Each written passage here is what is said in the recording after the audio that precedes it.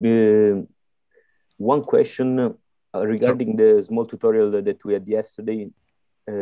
Someone asked me for the surface hopping paper, like we talked about the surface hopping. Can you either text or say who it was, because who she was, because I think I sent the papers to the wrong person. So wait, it was me. one question regarding the small tutorial that we had. Who, me? Because I cannot see who talked because I'm sharing the screen. So okay, perfect. Yeah, okay, great. Yeah, then I will send them to you later. Okay. And then the other small thing is for the computer too. So the 15024437244 in the tutorial. In the tutorial, I actually wrote TCCM stud 2, but it should be tutorial, the end for entering, okay? So it's always a tutorial at, and then the IP, all right? So if you look in the tutorial PDF, it's a bit different, but in this case, is tutorial, like the first tutorial, all right? So then I guess we can start, and welcome everyone. So today's tutorial will be about umbrella sampling. So now I've already shared the screen, so let's go to the slides. And so the idea of today is actually to, first of all, we will obtain a legal structure from the Zinc database, which is a database for used for docking. So, but I will show you now. Then we build the solvated system. So we run classical dynamics. So those first 3 steps will be the same as in the first tutorial. And then from step 4, we will actually do something relatively new, which will be running umbrella sampling, and then obtain the potential of mean force for our system. So I will not talk too much about the system, but I will just show that the system of today will be the thermal isomerization of azobenzene, going from the trans to the cis. So from the planar state to the cis state. All right. So I think that, okay, no, there is this other slide before we go to the terminals. For these tutorials, actually, you just need the Amber Tools and VMD. You don't need any QM software.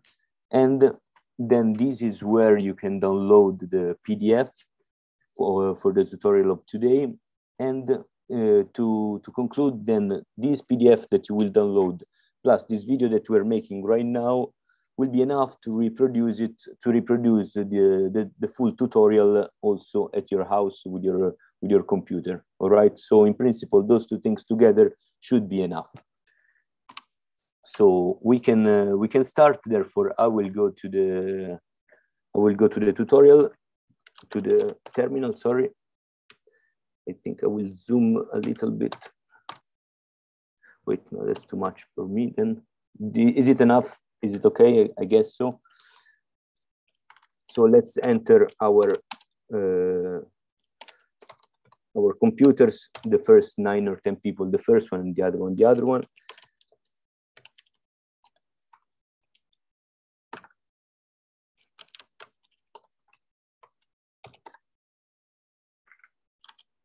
Okay, so let's go to data, and in tutorial, now again we will have tutorial samples.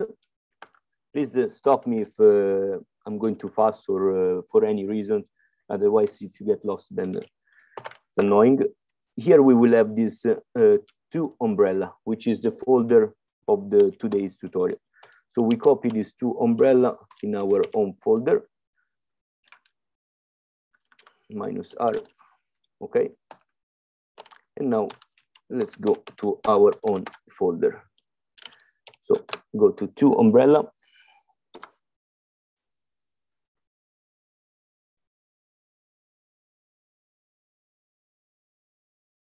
And 1 second, Gustavo, did you talk? Did you tell me anything?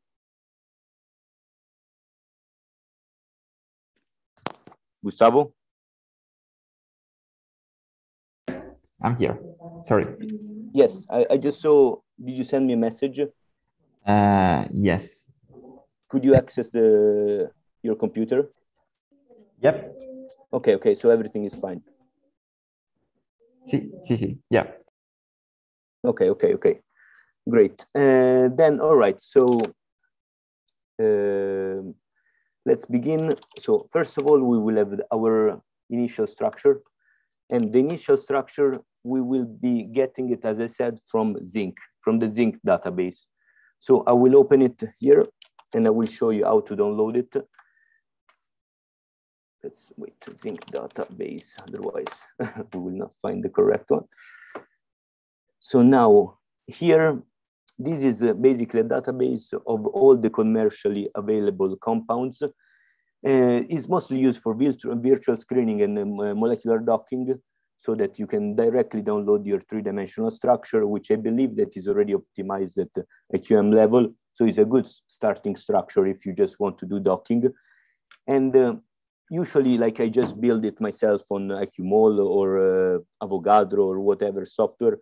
But in this case, I will show you these approaches, since sometimes you have really large molecules of 80, 100 atoms, and most of the times you can also find it here.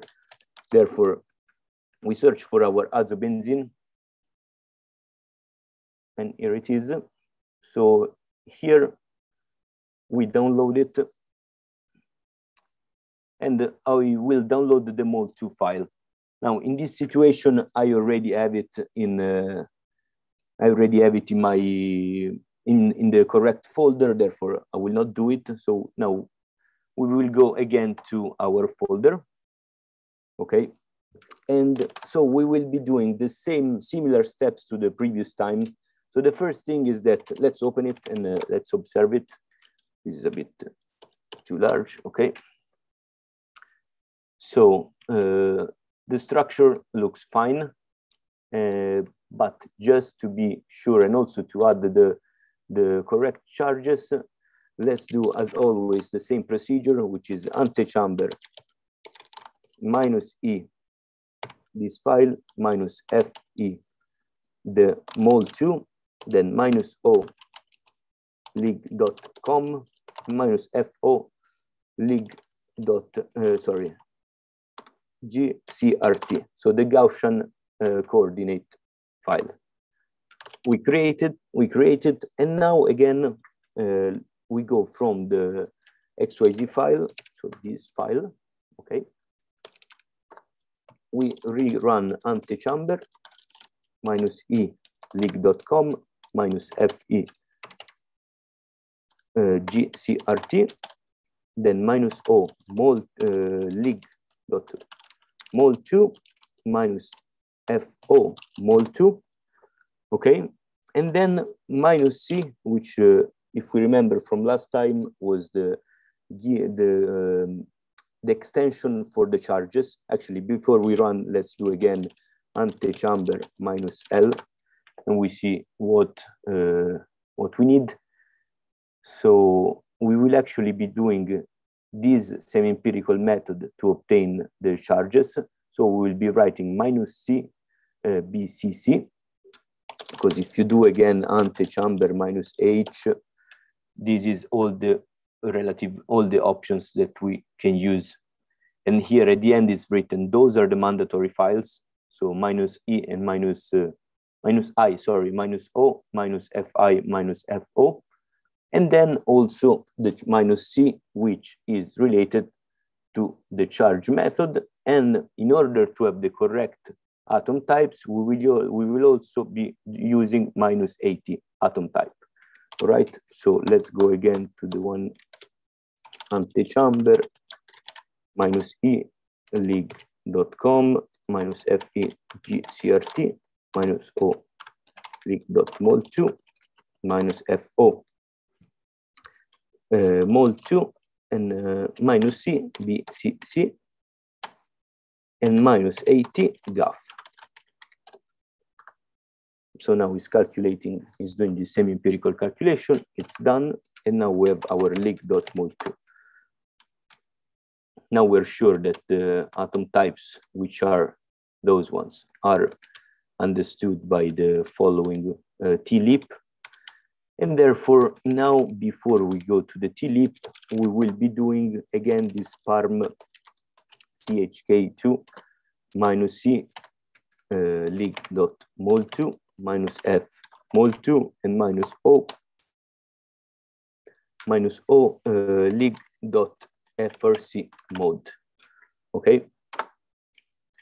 And as I said the previous time, this is an extra file which contains few parameters which are not in the force field. And this is required in order to create the topology file with TLEAP in the next step. So until now, everything is fine, I guess. Please tell me if you need something, because I don't want then that anyone stays behind.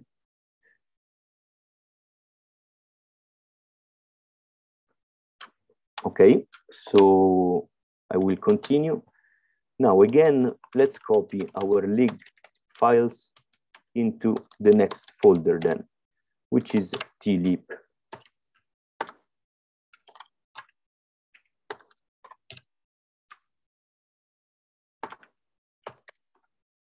Okay, and let's open this TLEAP system.in, which is the input file for our TLEAP solvation.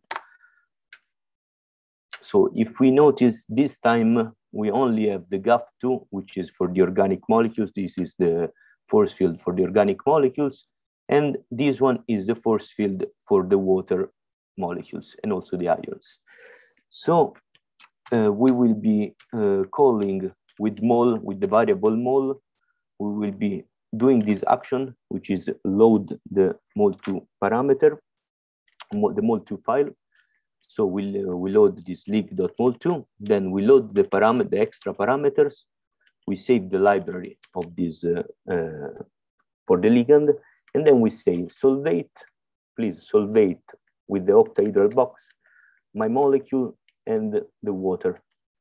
And this one, which I did not specify in the previous tutorial, this number 10 is equal basically to the distance between the last atom of our residue or protein, if we have a protein, to the end of the box, all right? So this means that the farthest part of our residue will be 10 Armstrong from the end of the octahedral box.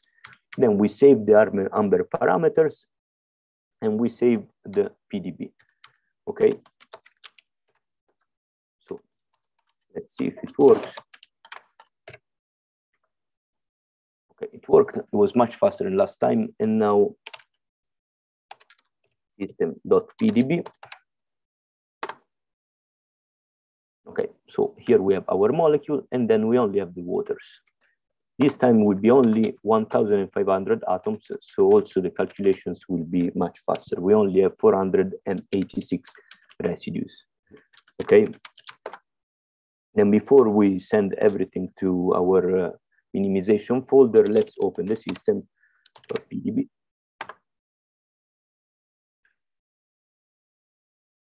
So this is the system that we just created. Let's again make it visually more appealing. Sorry, Vito? Yes. Could you repeat how did you run the TLEAP, please? How to run TLEAP? Yeah, yes. I forgot how to run. yeah, of course. Thanks. So TLEAP minus F, and then your input file, okay? Okay, thanks, thanks. So I will run it again. So, or otherwise you do it, if you want to do it interactively, you can also do everything through the TLEAP. So you source the source lib rc.gaf2, and then you continue. But yeah, the thing is with TLEAP, you create the file once, twice, 3 times, and then you most probably will be the same file for most of the systems. So this is why TLEAP is something that you actually forget, because you create it at the beginning once or 2 times, and then it goes away. Now, okay, let's thanks. again do the VMD. Yes, okay. Again, this is just for visualization. There is no purpose in doing this, but just to, so we learned that we can call only our molecule by writing a rest name and the name of the molecule. And then here, in this way, we will only change the things we want to change in this representation. So, and then, yeah, here you can write only water, I think, yes. And then you can change, I don't know, like this. All right, this is now, we need to minimize it and start the simulation. So let's close VMD.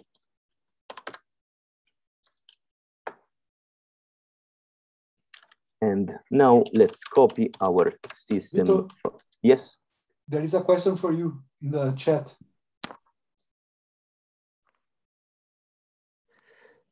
So I believe that you need to specify it. Let's try 1 second. If we don't specify, let's see what happens. I believe that, sorry? Someone talk? No, okay. So let's try like this. I believe that Solveig-Toct requires 2 variables plus a number, but let's see what happens. Yes, if we see, we need the solute, the solvent, and then we actually need a number, okay? Therefore, you need to specify this number. So let's change it otherwise. And this number in principle should be, if you remember during the simulation, we specify a cutoff. Therefore, this number should be larger than the cutoff that we specify, okay?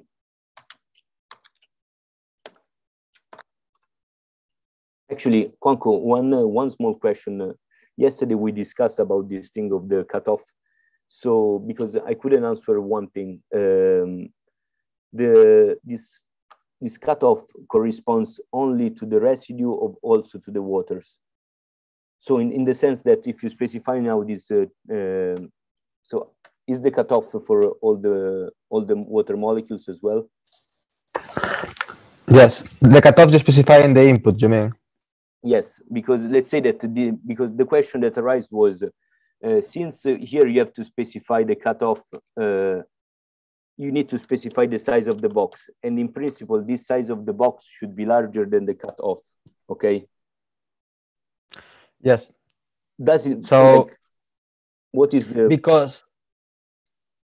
So you want the molecules, the waters to interact. Okay, please go, sorry. No, so this is the distance here in TLEAP. That's the distance between any atom of the solute and the last water molecule in the box, right? This 10 angstroms. Okay. And then the cutoff you use in the simulation is the cutoff is the radius of the sphere where you are computing the Lennard-Jones interaction, and yes. this has to be, this cutoff in the simulation has to be smaller than the size of the box, because otherwise you are taking into account interactions of one molecule with itself in the periodic boundary. So it's okay. It's with itself. So, okay. Yeah. So it has to be larger. The box has to be larger than the cutoff. Yeah. Okay. So in principle, here, if you would write, so imagine the cutoff is 8, okay, but here if you would write 5, will still be working in principle, because the distance between a molecule and the next and itself should be 10. Yes, maybe. Also, you need to consider that when you run the equilibration, the box reduce a bit the volume to adjust to to get the right density. All right. Okay. Yes, this was also to answer the question of yesterday. So now let's continue. Then let's copy our system in run and minimization. Okay. And let's open run min.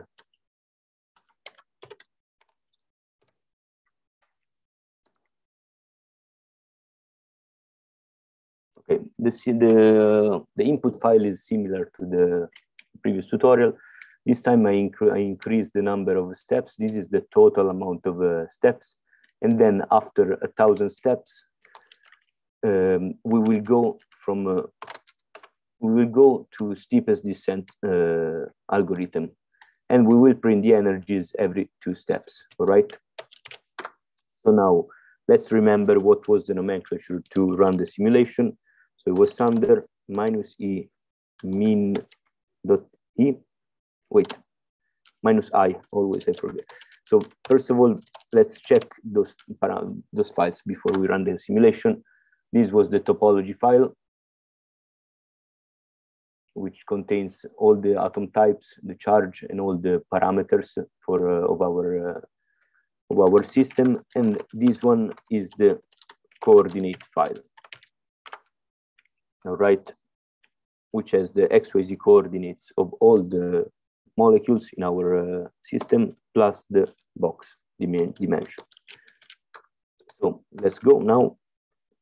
Sander minus I min dot I minus P, we need the topology, minus C, we need the system dot RST, minus R, we specify the input that we want, the output that we want to create our restart file, and minus O min dot out, and minus inf min dot info. And we run it. In principle, this should be very fast. Let's see, it's already doing 600 steps. So in a few seconds, it will be done. If there is any other question, please. Victor, in tutorial, we have minus O, bigger O option. Ah, that's correct. Thank you. So the minus O here at the beginning, I forgot, is in order to, so imagine that now I rerun this simulation without the minus O. Let's see what happens. So basically it's not working, you see. It's because the minus O, what it does is it allows Sander to overwrite the file with the same name in the same folder, okay? So if I would have run again without this minus O, the simulation would have not occurred because of this reason, okay? So this allows, you're telling Sander to overwrite all the files, all right? So let's say that if you do it at the first time without any files inside, you will be working. But imagine that you make a small mistake and you want to rerun the simulation, you need this minus O in order to run it properly, okay? So now in principle, let's see, this is our structure, this is our output. We see that from the beginning,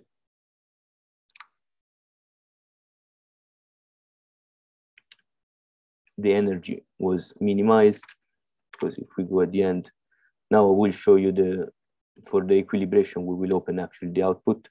So we reached more or less a lower energy, and should be at the minimum. In order to actually see it, we should plot it. But now let's copy our system.parm7 in the eating. So we start doing we eat up the system, and then we copy the min.restart file in the eating. Okay, so let's go in the eating and open the input file. So here we have, we will be doing a simulation of 10,000 steps with a time step of 2 femtoseconds. We will allow to apply the shake approximation, and we will go from a temperature of 0 to a temperature of 300 degrees stepwise. And this stepwise will be defined by these 2 lines here. So we're telling the system to go from step 0 to step 8,000 from a value of 0 to 300, okay? And then we want to keep the system at this temperature from step 8,000 to step 10,000, okay? For the previous system, if we remember, this did not work because we used not enough steps and the system was really large. In principle, with this system, see both this heating and also the production run later on will be working properly, okay? So let's run the simulation. So again, Thunder minus O minus I mean dot in minus P system dot perm7 minus C system, no, sorry, min dot restart, then minus R heat dot RST7 minus X. So now we want also the full trajectory, heat dot CRD minus O heat dot out and minus inf heat dot info. And let's run the simulation. Probably this will take 1 or 2 minutes. We can do tail minus F and our output to see the simulation how it's running. We can actually also observe live the temperature that is increasing.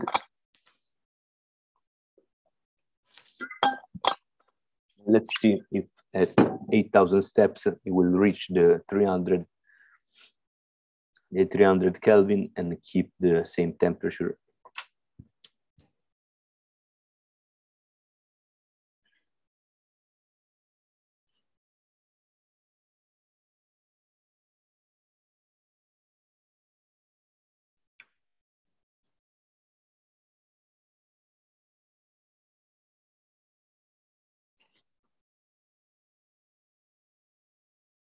Okay, the simulation is almost done.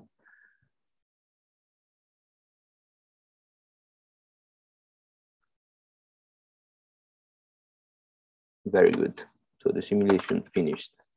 So now let's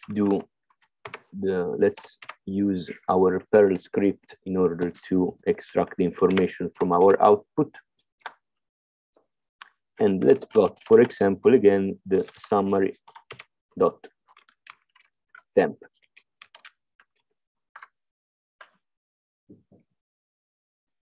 And we see how the temperature increased. We saw it now live in the output, but let's just plot it this time. And we see that in the last period, there is the last part, there is a convergence in the value of the temperature. Okay, so let's close it. And now let's see the total energy. Then you can also observe other observables, but those two should be enough. Also here, it behaves, of course, like the temperature. So we reached a converged value. And therefore, we can continue with our production run and move from our MVT ensemble to an MPT ensemble. So let's copy the system.parm into the production folder. Let's copy as well the what was it, it.rst dot in the production, and let's go inside the production. Everything fine? Yes. Yes. Okay, nice.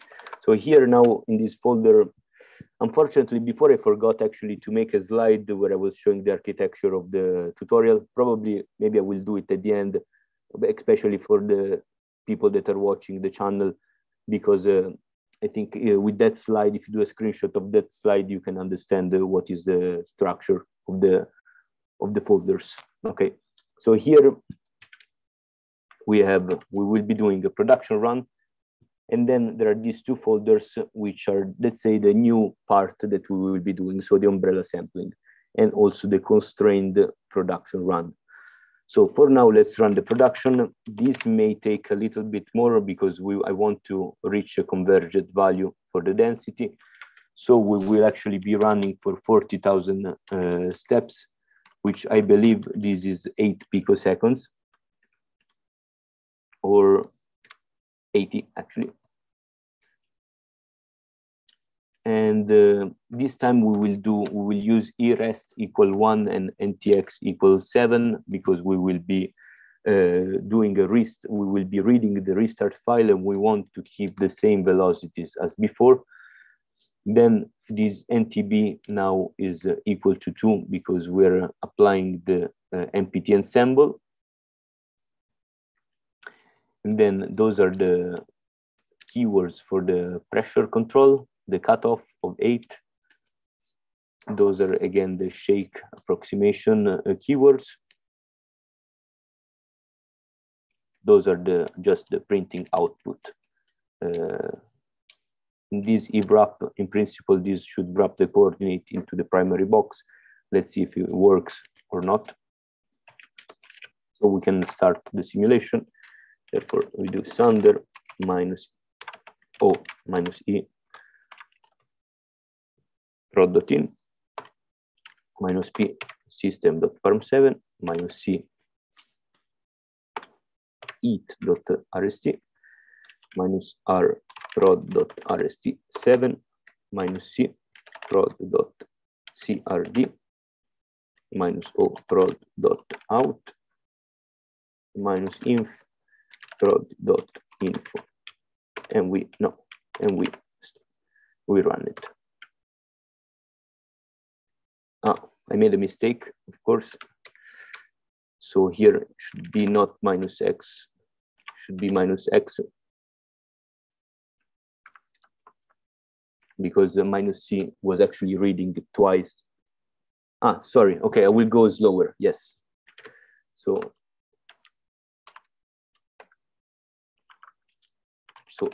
okay, no, you're running. So, okay, great. So I will redo this Sander command. Maybe I will not run it. I'm still on the last step. Okay, so you're in the step of the production run, right? Or in the previous of the eating? Okay, you're in the eating. So, okay, let's wait a few minutes. Yeah, please, thank you for telling me that I'm going too fast. So, okay. We can see now all the summaries that this Perl script has created. And then what, let me think, what can I show you in the meantime?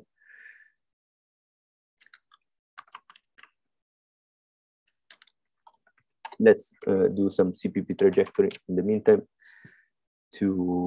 and create. So let's do the traj in eat.crd. I will take just one frame and do, probably I will image it, auto image. And we put in the center of our image the mole, so our molecule, and then we do traj out eat.pdb. We just want to see how it looks. Okay. So let's open eat.pdb. Sorry?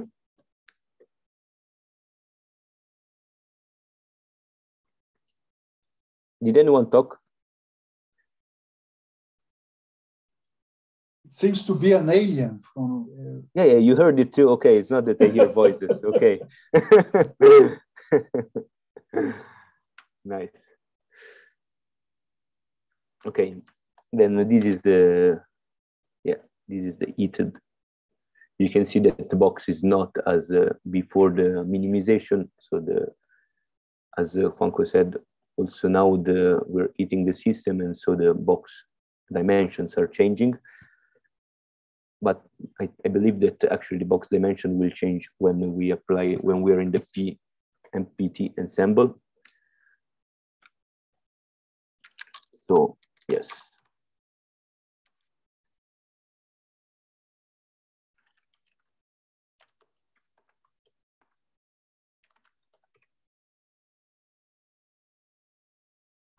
Gabriela, what is are you in the eating? Because just tell me so that I can.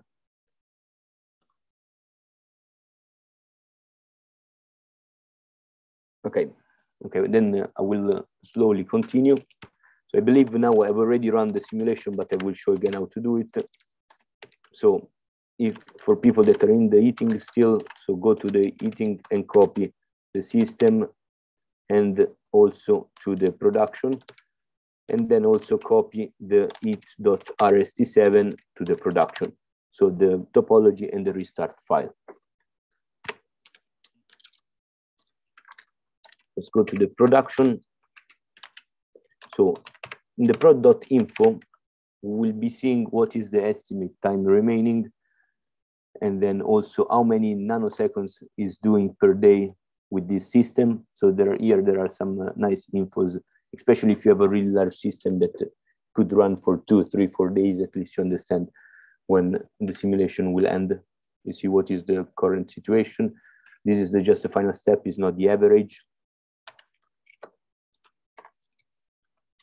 So again, this command for the production is -i prod.in -p system.perm7 -c system, no, sorry, eat.rst -r prod.rst7 -x prod.crd and -inf -o, because we want also the out prod.out and -inf prod.info. Okay, I will not execute it because it's still running, so otherwise I will overwrite it since we have the -o, but I will keep it here.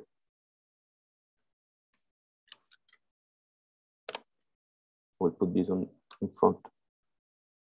Actually, it will finish in the same time. Okay, so let's see prod.out. Let's see if it finished correctly. So 40,000 steps, the average temperature is 200 and almost 299, close enough to 300. Now we will plot again process md out and then prod.out.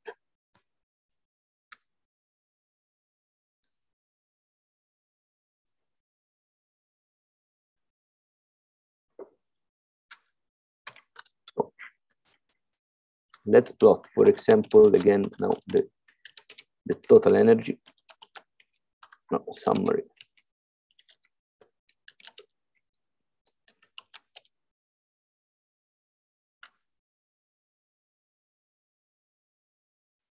We see that also here it reached the convergence.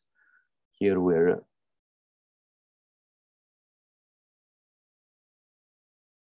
then we can observe our density. I believe that there is also the density here. Yes, yeah. So we see that the density reached, so the system got in an equilibrated style after more or less 8/10, so 4/5 the simulation. So and then for the last part, so let's say in principle this is the part where you should start taking your data and taking it for the analysis if you want to do analysis afterwards.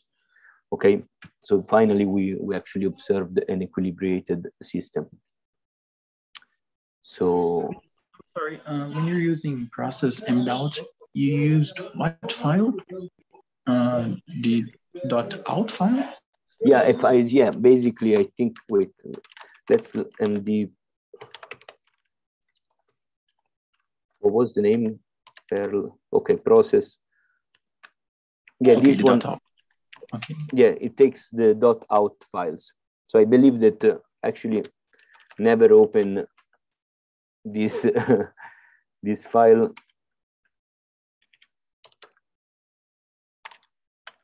Number tools, so is accessible to everyone, I believe. And so it works with the output file and is able to extract all the data from the output file.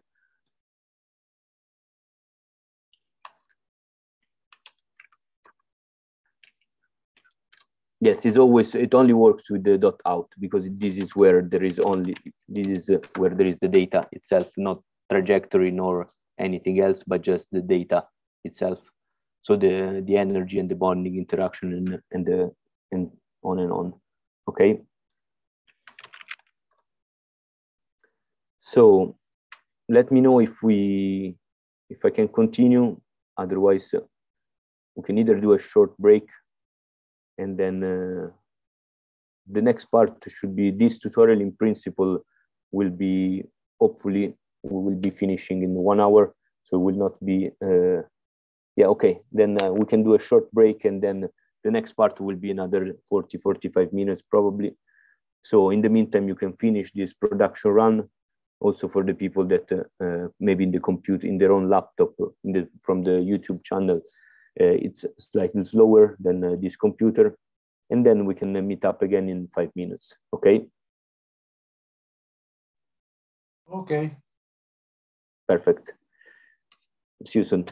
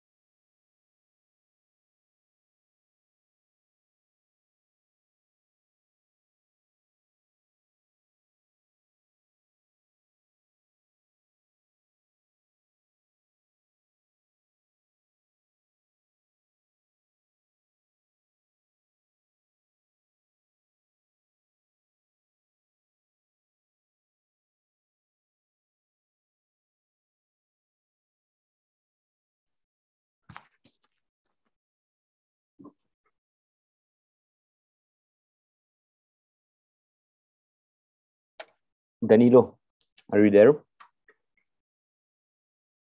Yes, I'm here.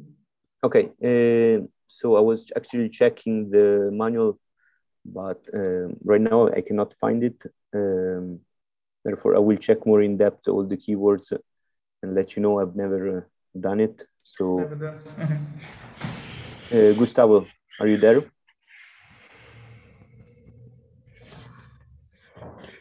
No, okay.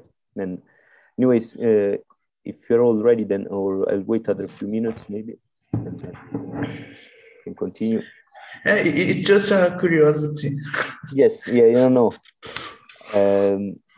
Yeah, I never actually used it, so but I would probably.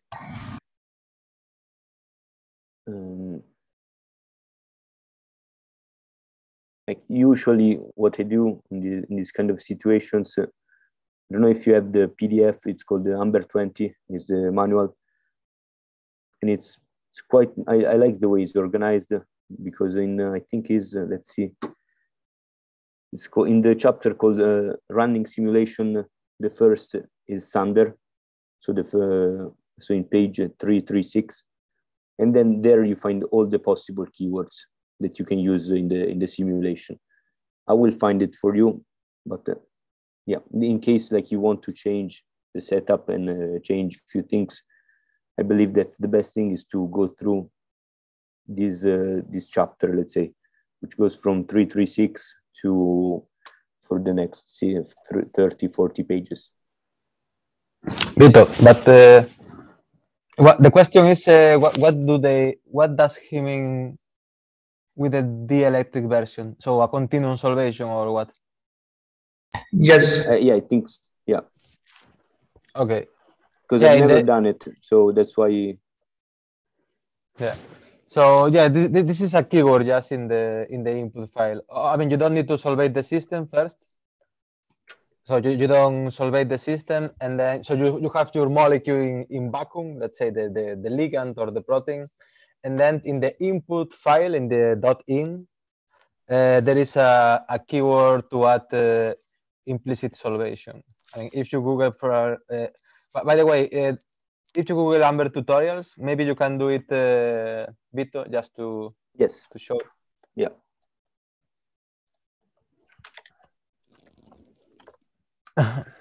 So yeah, click. There is one which is about DNA. Yes, I think Look for yeah, DNA. No, this one. No. setting up. No, it's only about DNA. Let me see my computer. So it's in the section 5, the Yes. 5.2. Yeah, 5.2 simulating a DNA. Yeah, this one. So, and if you scroll down and go to section 2. Wait, I will zoom a little bit. Yeah.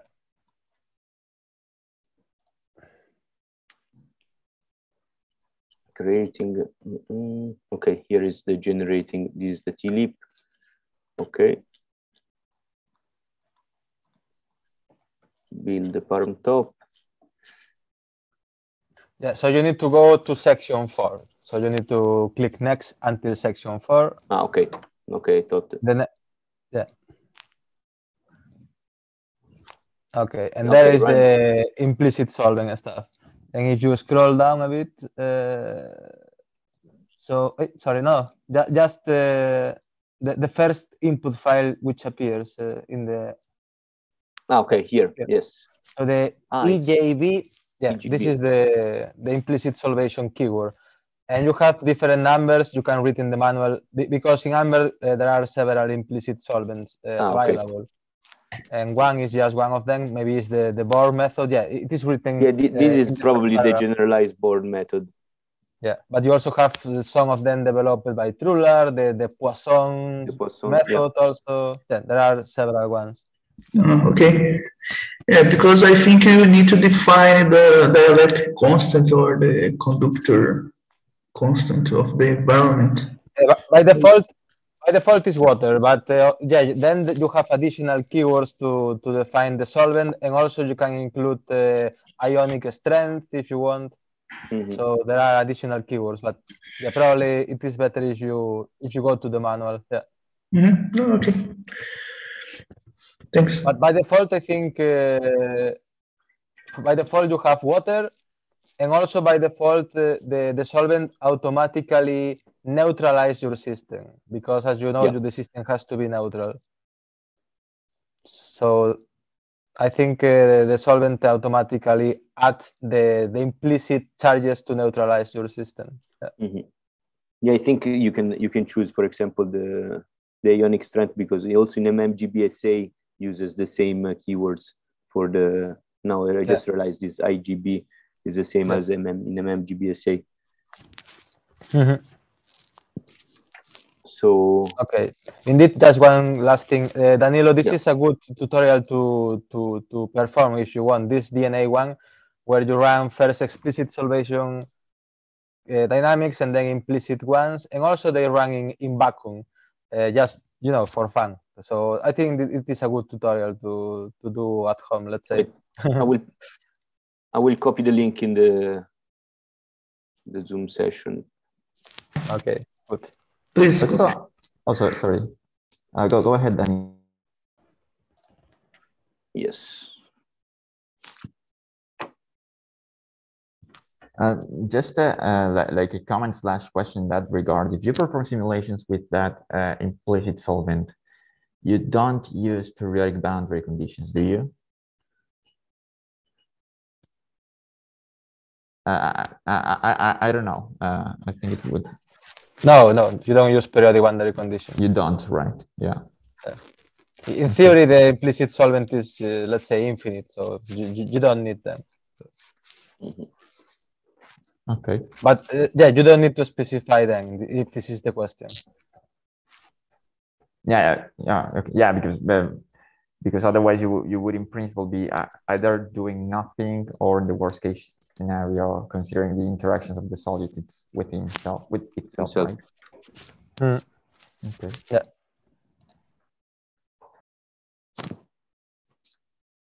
Well, I believe that unless we have other questions, we can continue with the tutorial.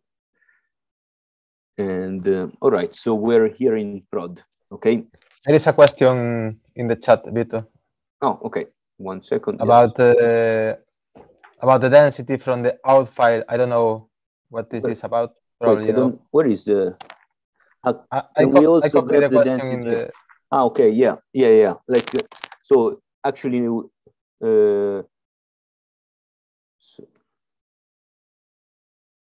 can of course. So as I said before, there is this script which is also in Amber Tools, so it's accessible to everyone, which creates those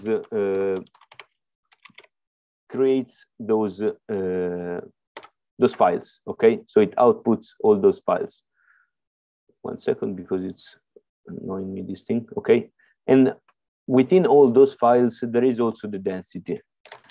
So let's see if there is. Yes, so you can there is the average, there is the RMS, and also the density throughout the full simulation.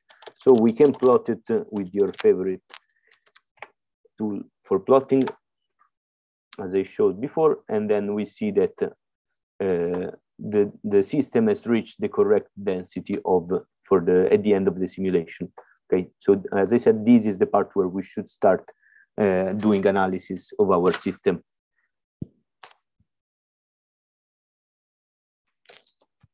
Okay, so now, until now, we've basically recreated the tutorial one, but with a slightly different system, more simple, with only the ligand and not the protein.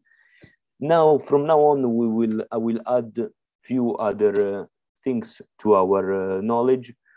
And in order to do so, let's open the folder called 180. And the purpose of this next simulation will be to teach you how to do a constrained simulation. So let's open the prod.in. So the prod.in file is exactly the same as before, but it contains these keywords at the end. Those keywords at the end are telling us to read this file that I will just show you right now, and to output this file, okay? And to output this file, which will be the dihedral every 50 steps. I believe that it's better if I show you first the other file, which is this ang.180, which must be in the same folder of your prod.in, okay? Let's open it. And so this is a small section which is telling us that we're applying a restraint to our simulation. So this IAT is defines the index for the atoms. So we want to apply this restraint to atom 4, 5, 6, and 7. Okay. Now, how do we choose those atoms? Because the purpose of this restraint simulation will be to apply force constant on the dihedral of the central atoms, so the C, N, and C. In order to understand which are the atoms, I usually do this. So let's see if here we have a PDB. No, so let's go to the min. Okay, let's go to min, because I believe here we have the PDB. Let's open the system.pdb, but no, let's open it with VMD. So I will show you how I would do this. Either you can do it from the PDB structure itself, or through VMD, I think is better.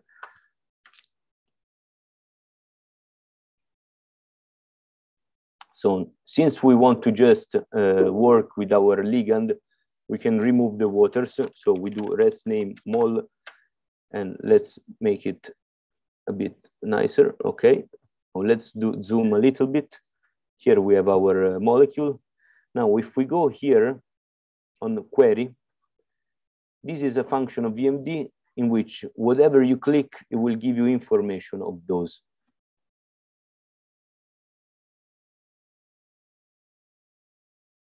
So now I click on this 4.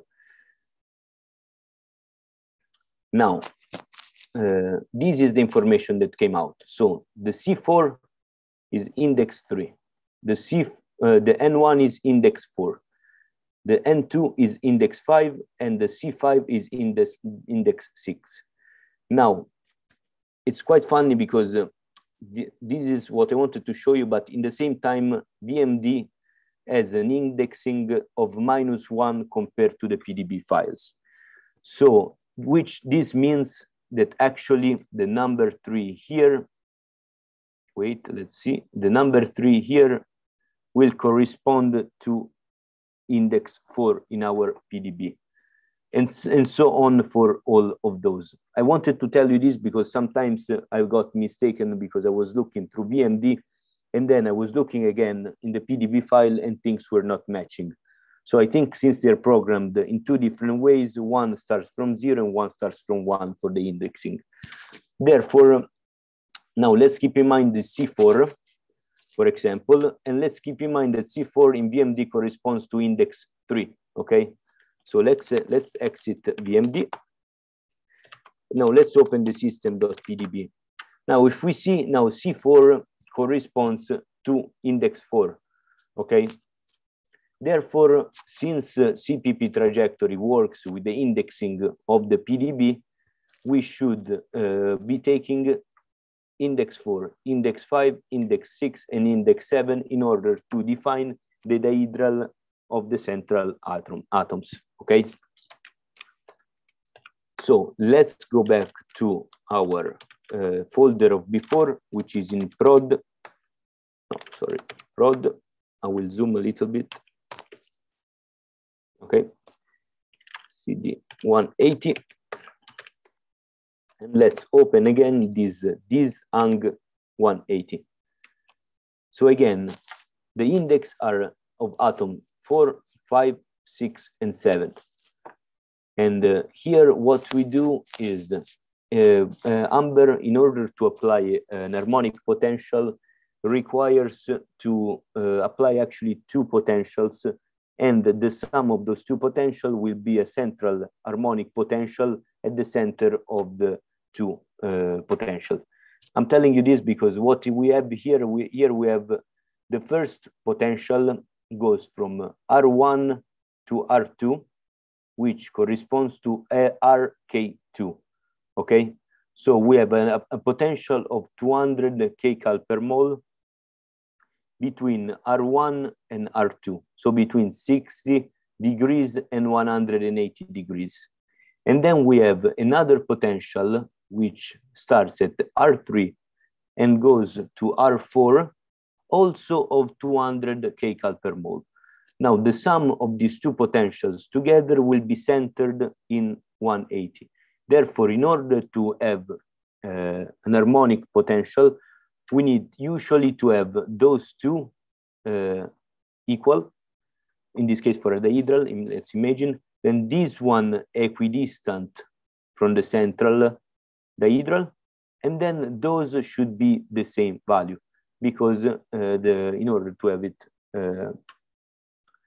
perfectly in the center and the same, we need to have the same force constant. So what we will be doing here is applying a force constant of 200 kcal per mole at those 4 atoms in order to restrain the position of our dihedral. Therefore, in principle, we will be able to block the dihedral so that it will not oscillate as much as if it's not restrained, since we have a force constant applied. Therefore, let's copy. Let's run this simulation, and then I'll show you other few things. prod.rst, we copy it here. Okay, and then let's copy as well the system.parm7, and we copy it here. Okay, and let's run the simulation. So Sander minus O minus I prod.in. Okay, then minus P system.parm7 minus C prod.rst7 minus R. Let's call it prod180.rst7 in order to distinguish it from the other one. Then minus X prod180.crd. Then minus O prod180.out, and then minus inf prod180.info. And let's run it. Vito, it's EST7 or RST7? Thank you. Thank you. Yeah. I made a mistake. In principle, since Amber, like the minus R of Amber implies that we want to be printing an RST file, okay? So in principle, now this file that is called EST is correct, okay? So the simulation will not stop. So the simulation actually occurred and finished already because we only had 1,000 steps. So, but to be consistent, let's change this prod180.est to prod180.rst7. Thank you very much. Okay, so now what we have more compared to the previous simulation, we actually have this file, this dihedral.180. And we see that, okay, the first, so since we took the first simulation, the restart file from the previous simulation, in the restart file, the dihedral actually was around 180. So you see that this is the first one. And then we see that now the value of our dihedral is oscillating with around 180, okay?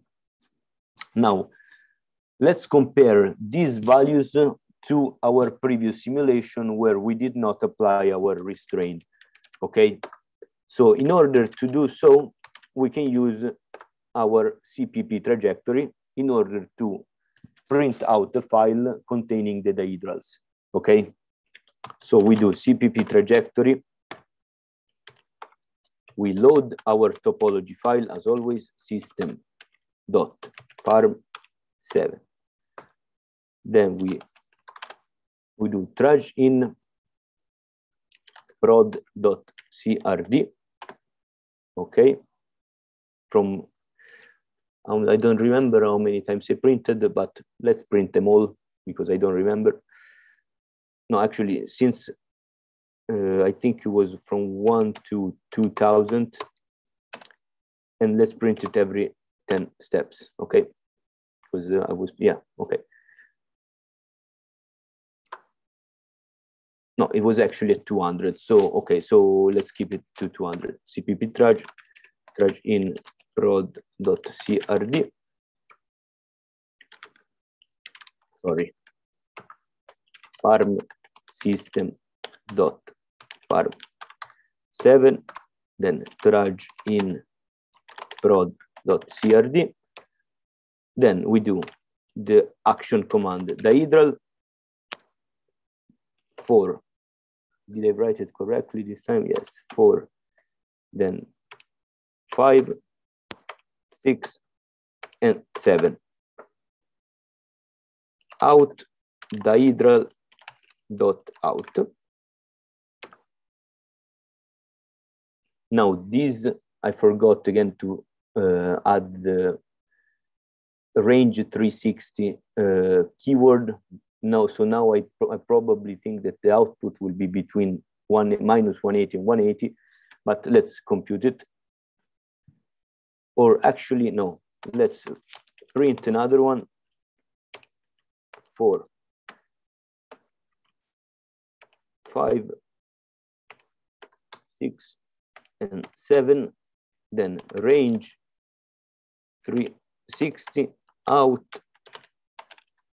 dihedral dot dihedral 360 dot out.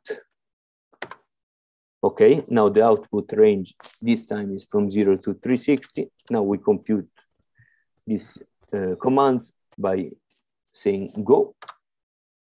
It's really fast. Then we do exit. So let's open dihedral 360 dot out. Okay, wait, I need to zoom out because I cannot see.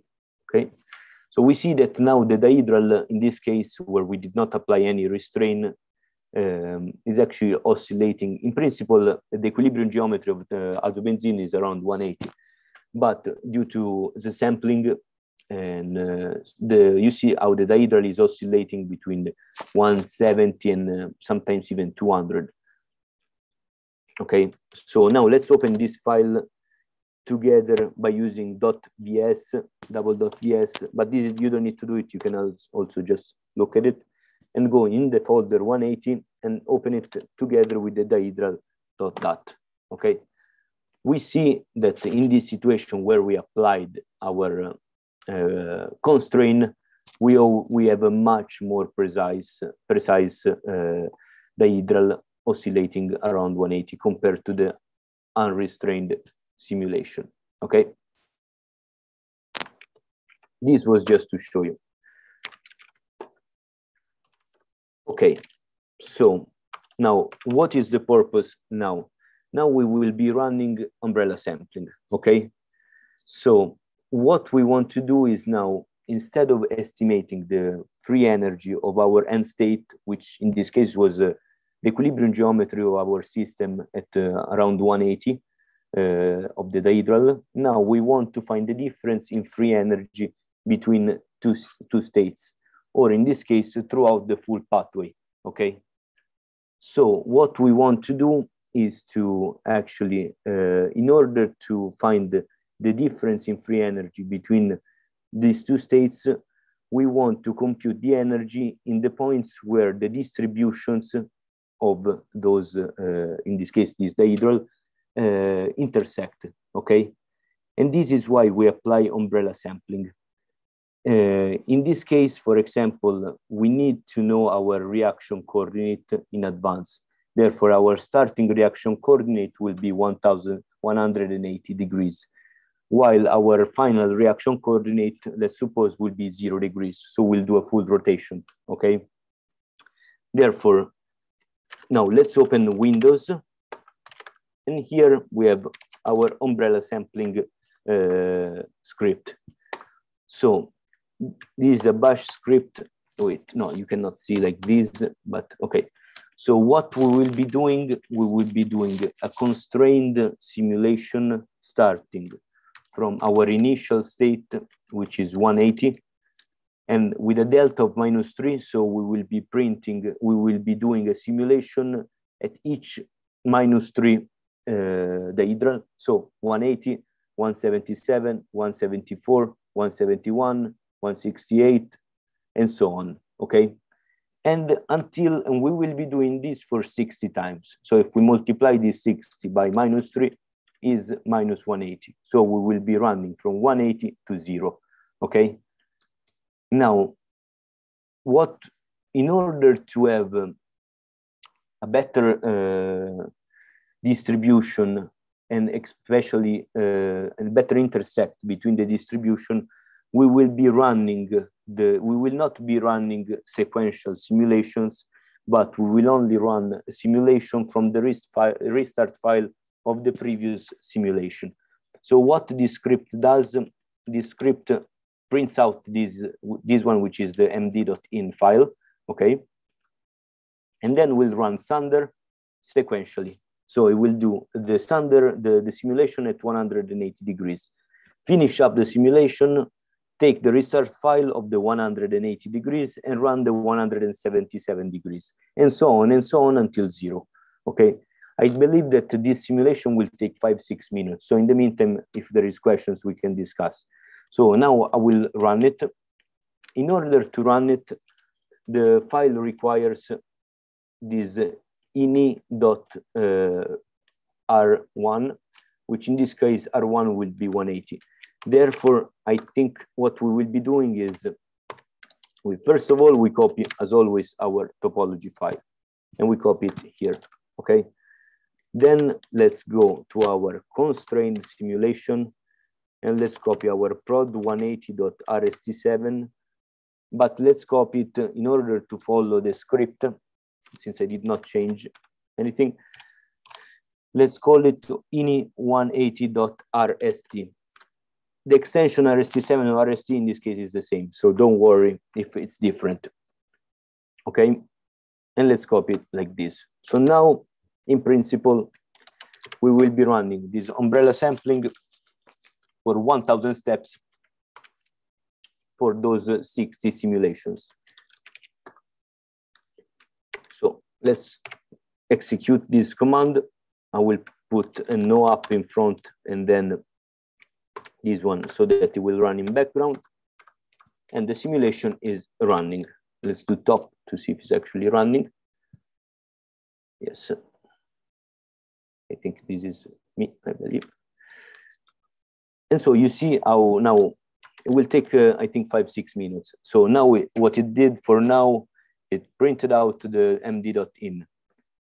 It started a simulation and printed out the md.out. Then printed out the ini.180 and so on. So now if you do ls all the time, you will see that slowly things will increase. Now, just to be sure that it's actually printing the correct file and is not actually giving me mistakes, let's open a few of them. So we see that the total is the final line of our correct file, let's say. So we can do tail, I think minus n1 of md of dot out, probably like this, yes. So we see that the simulations are actually continuing, and is also printing this dihedral. Let's open, for example, 180.out. So it's printing this file, okay? This is a file that is oscillating in a constraint simulation between 180, at 180. Then let's open, in the meantime, another random one. Let's open the dihedral.165, for example. We see that now instead this will be around 165, okay?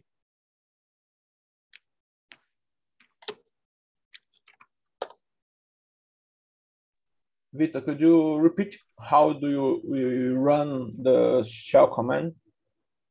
The shell command is, so in principle, no up means it's a keyword that let you print out a file called the noup.out. That in this case, since there is no errors, is actually not giving anything. But here, let's say it prints out a possible error, let's say, and so I do no up usually. Then you execute it as a bash command like this, okay. And then I put the ampersand, I think it's called this letter here, in order to run the simulation in background. Because if you don't put this symbol, it will, let's say, your terminal will be blocked because it's running the simulation. So if you want to continue working and doing other things, you will need to open another terminal. Okay. Okay. Sometimes. Yes? Okay. In the total, how many simulation do you do? So in the total, it will be 60 simulations. Okay. So it will be this. So it starts from at 1, and it will print. The limit is 60. So it will will do 60 simulations of always -3 of the dihedral. Okay. Okay. So in this case, if we see, let's see. So let's see what it did. So, for example, it printed out this script. Printed out this file which is our starting input file. Exactly the same as before, you see, but this time it's printing every one step. And now let's open, for example, this dihedral.dat, which correspond to this ang180 file of before. So let's open vi dihedral 180.dat. So, for example, here is applying a potential at 180, still up to 100, okay? So those files, so will sequentially, so now we saw the 180. Now let's see the dihedral 177.dat. So it's always, here is always shifting, here by 3 and here by 5. Yes, yeah, by 5, because let's say that we're in the range. So we are applying our first potential from 172 to 177 of 200 kcal per mole, and this one from 177 to 182. So the center of this potential will be centered at 177, okay? Now let's hope it works. We are more or less, let's see.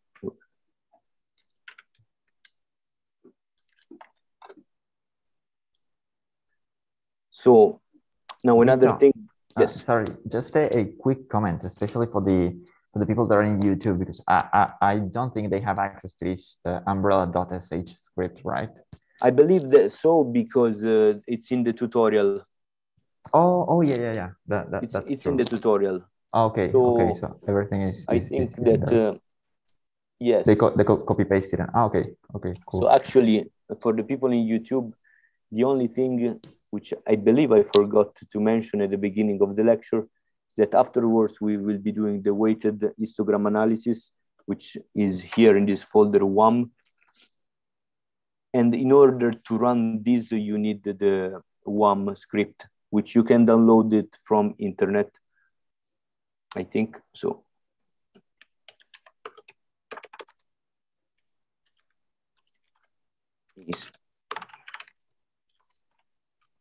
This is code.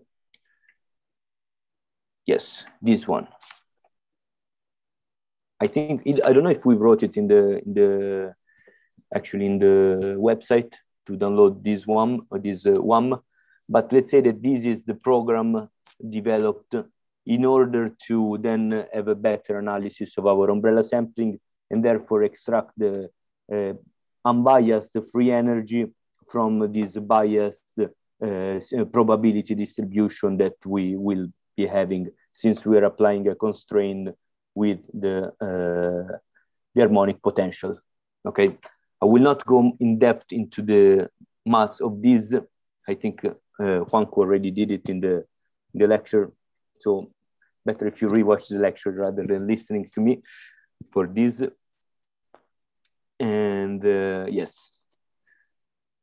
So in case now I will introduce you to this weighted histogram analysis, but I think the program is really, really easy to install. I think it was one of the first time that I installed the program and didn't give any errors. So in case you can do this second part, you can observe it now live and then do the second part once you install the program, in case you did not have it installed. So let's see where we are. Okay, we are reaching almost the end because we started at 180.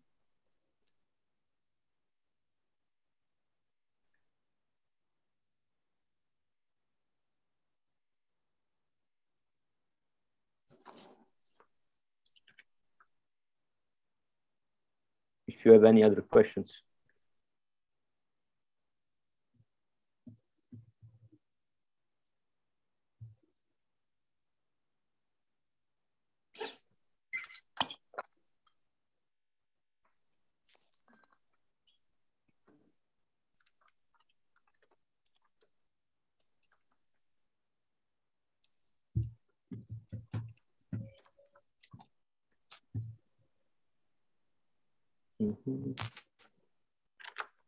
Okay, for me it's done. Let's wait another minute for the other people, both in my computer and in Gustavo's computer, and then we will continue, and we will be looking at some distributions.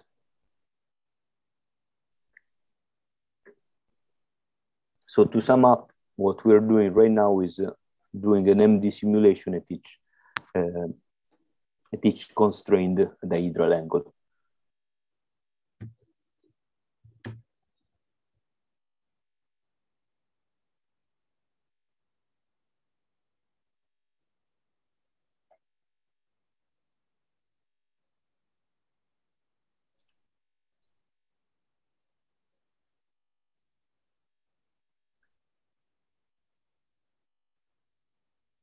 Okay. Another small thing, it's not related to the tutorial of today, but if you remember last time, the orca.in for the QMMM calculation gave an error, probably because I installed Orca in my computer, so we didn't have permission with this tutorial user. So since next time, in the next tutorials, Gustavo will be doing QMMM, and we will be seeing directly next time how to run the simulation with the QMMM, because I believe that there was no point now at the beginning of the lecture to run the simulation and start another tutorial, since we will be doing this next time. Yeah, we're gonna start the next tutorial with the QMMM simulation of your last step. So yeah, I think I will install Orca in the exact same location as in my PC, also in your PC, so that everybody can use it. Yeah, probably, in case we move the Orca to the user local bin. Yeah, exactly. Executables, because I think since they were in my computer, in a random folder, we could not execute the command. Yep.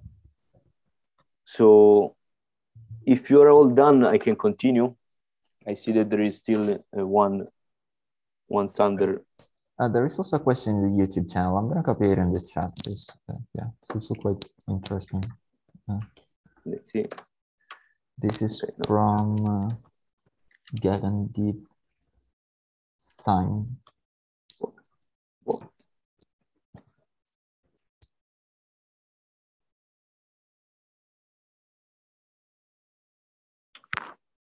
Can you please reiterate the significance of putting restraints to the dihedral angle of the ligand?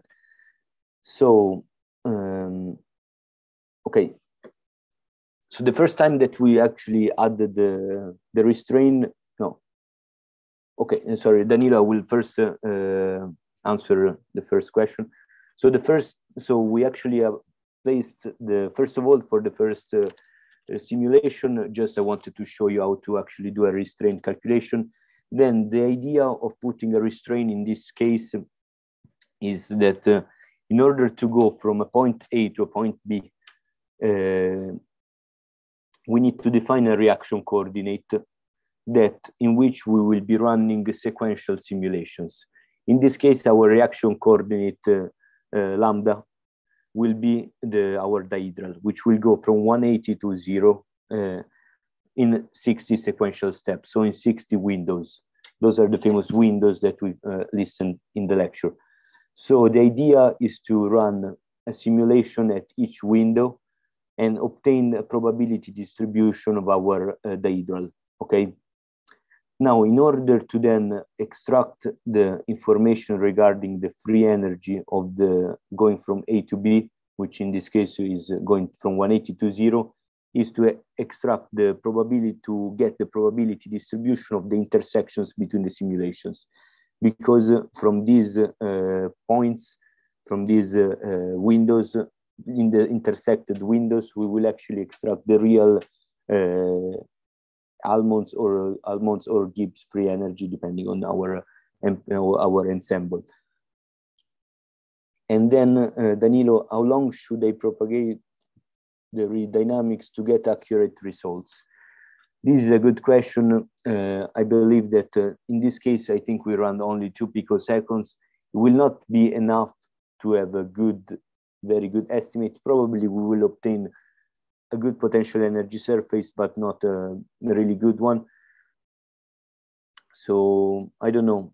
For this system, Gustavo, what do you think? For a system of this size, what is a good estimate? What could be a good length of a simulation, or even Quanco? Yeah, this is not so large system now. Of course, it depends, but in principle, you should go between at least 10 to 20 nanoseconds per window. But of course, it depends. I mean, you really have to try and see up to what point do you get a rather smooth potential of mean force, and yeah, so you have to more or less try different values. You also study in principle the convergence of the simulation, in a sense, to see that up to what point does the curve no longer change anymore. Okay.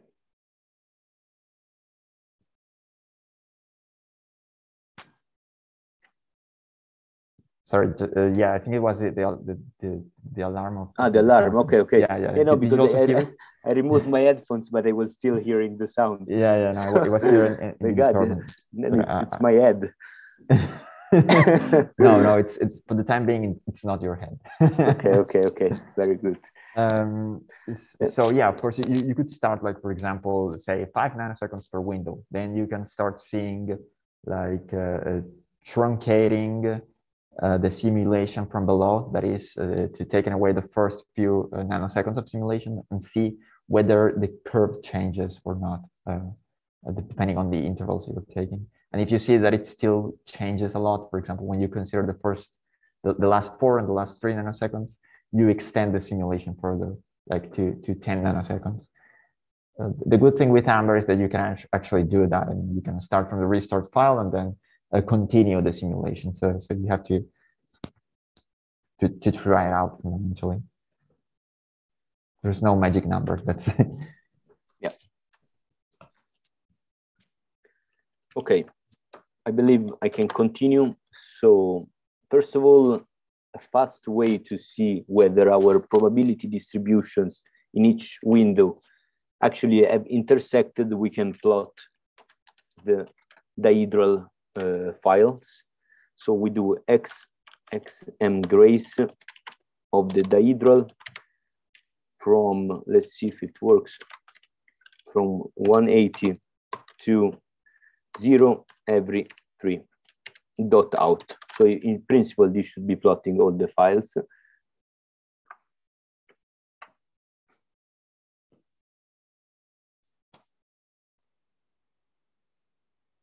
And so in principle, it's better if you do it with histograms, but I think this was the fastest way to do it right now. And if we observe this graph, it's a big mess, but in the same time, we can see that there is actually intersection between the neighboring windows. Like, for example, here between the first one and the red one, so between the black and the red, we see that there is points of intersection, not throughout the full pathway. So if we will be running this simulation for much longer, we will be having a much better intersection. Also, the idea should be that if you increase, for example, the force constant, you will have less oscillation around the value of 180. So instead of being, as we saw before, that it still oscillates by 3-4 degrees, if we increase the force constant, we will have probably an oscillation of 1 degree. And in that case, let's say what we want to do is to increase even more the amount of windows. So in this case, instead of taking it every 60, we would take it every 1 degree. Okay.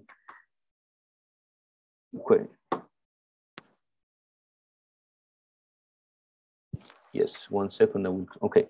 So how do we choose the reaction coordinate? This is a very good question, because suppose if we have a bigger ligand molecule, how do we choose the reaction coordinate and where do we place the restraint?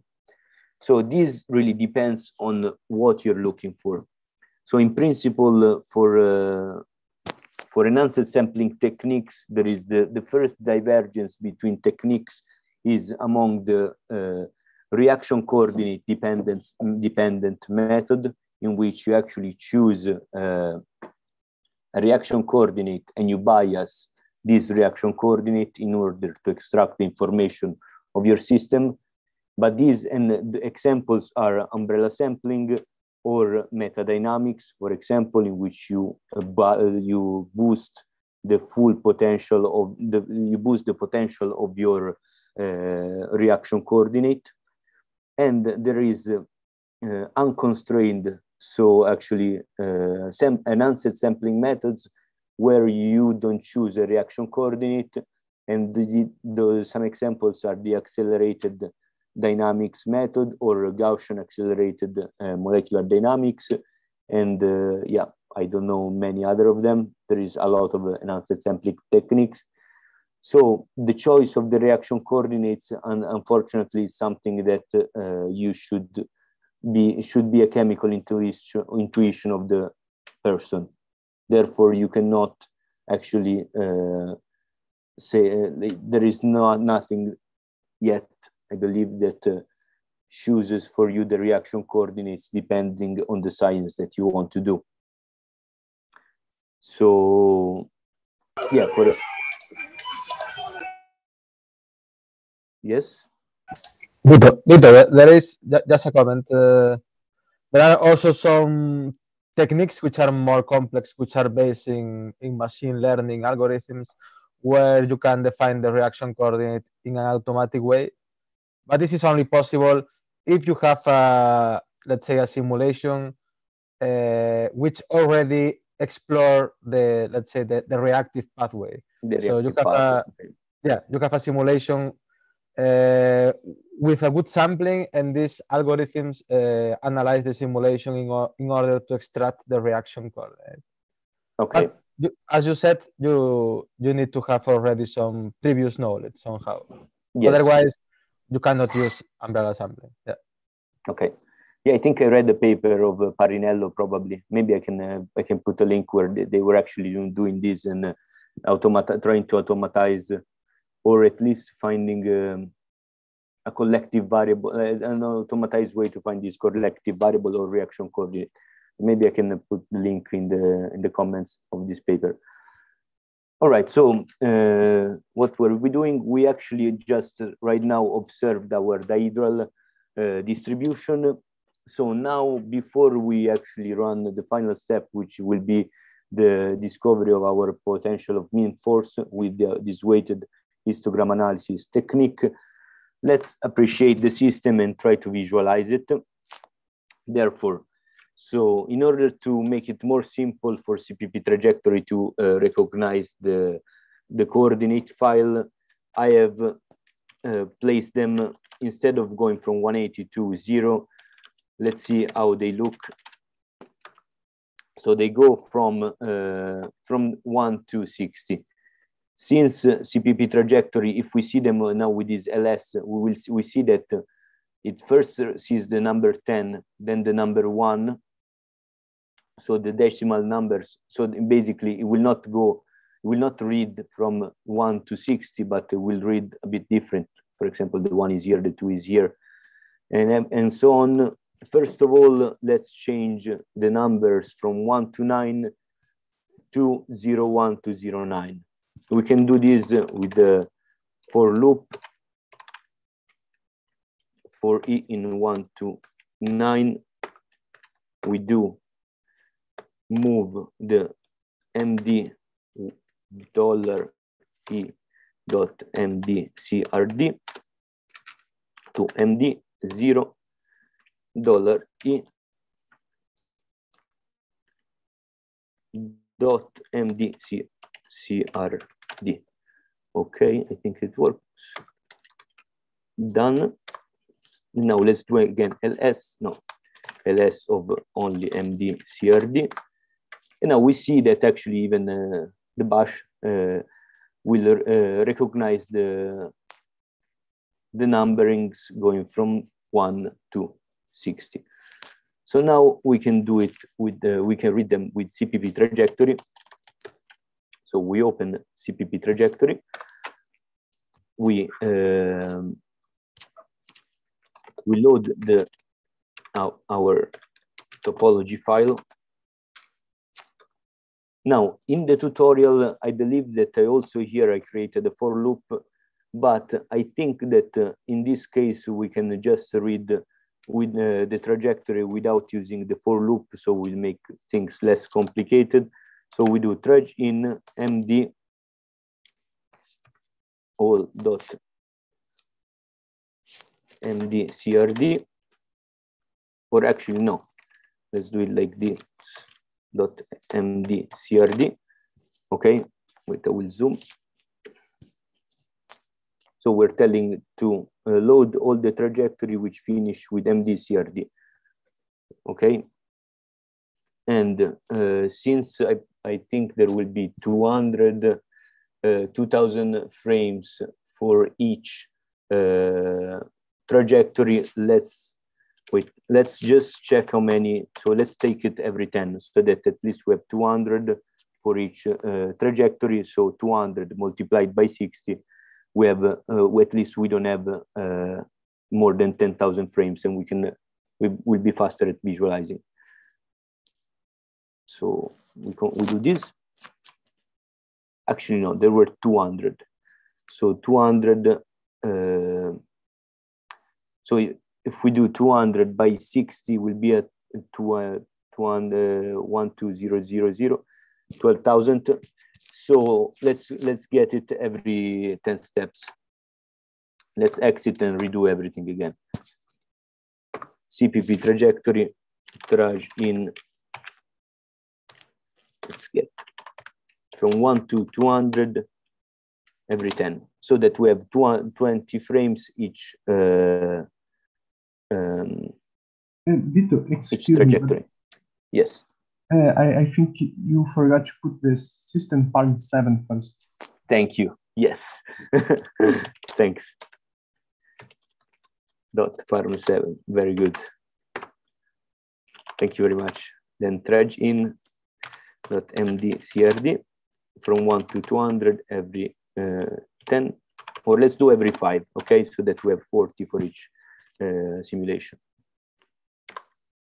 So let's see. Okay, very good. It's reading them, all of them, from 1 to 60. And now we do the auto image just to be sure, and we center our molecule. Okay, and then we do trudge out, and we call it final.crd, for example. Okay, and then we press go. Now it's basically reading 40 frames every trajectory. So let's exit, and let's finally open it with VMD. So at least we see something.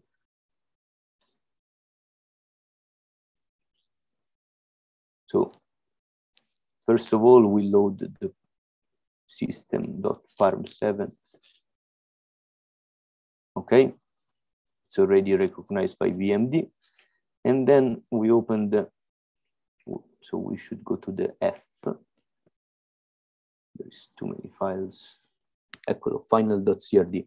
And please change to periodic box. Wait, I will zoom again. Oh, no, I cannot zoom VMD. So please click this periodic box, because otherwise it will not be visualizable. And let's load the system. Okay. If you want to loading faster, if you remove the representation, it will load faster, you see? Okay.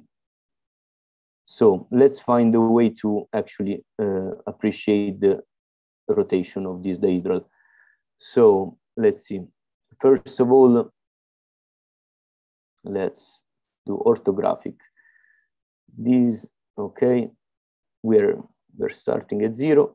So then here we do res name mol. What's happening? Ah, I didn't select the res name mol. Vito, when you can, there are a couple of questions. Ah, yeah, okay. In the... Okay.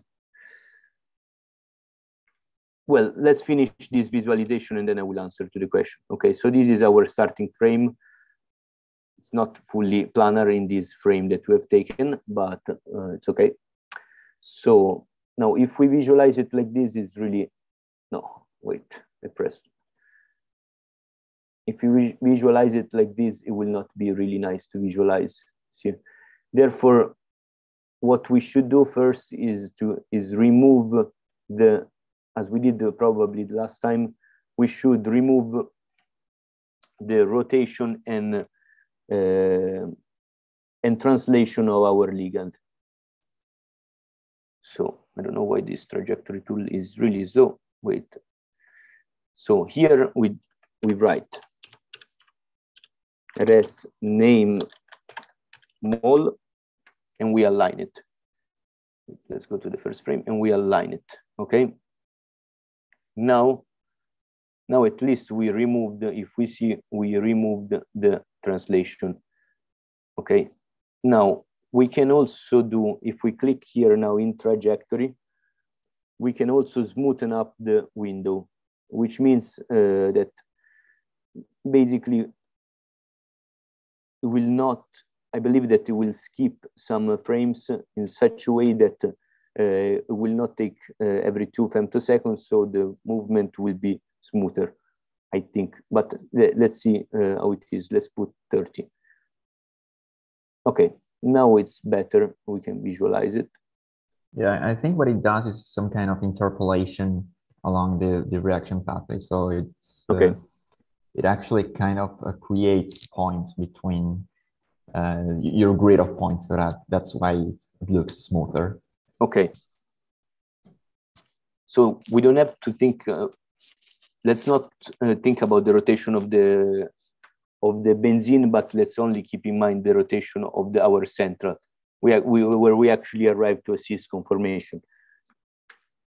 Of course, this is not the real cis conformation because in principle they should be phasing. They should be like this, but in this case they're like this. But this is due to the small amount of sampling and also probably to the force field.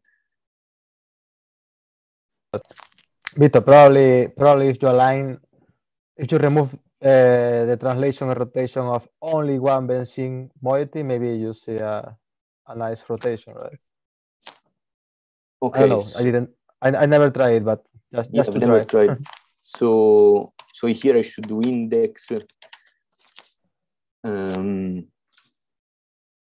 I have to know what are the, so in principle, yeah, we should check in the PDB what are the names. We will do it later. I don't know, I've never done, let's see if index 1 works. Align.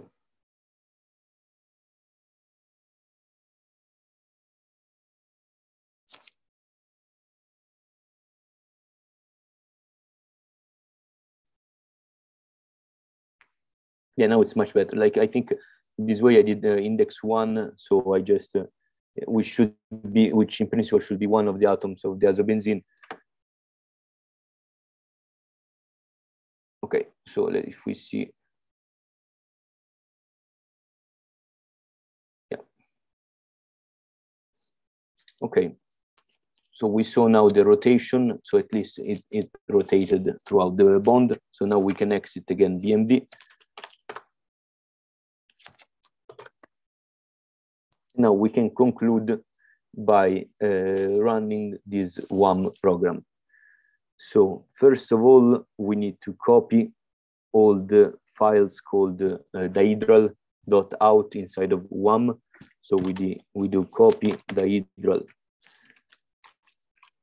from 180 to, what was it, 0 every 3 dot out into WAM. Oh, dihedral 0, it's not there, okay. So in principle now, if dihedral 0 is not there, let's see if it will work because maybe it's missing one frame. So from 0 to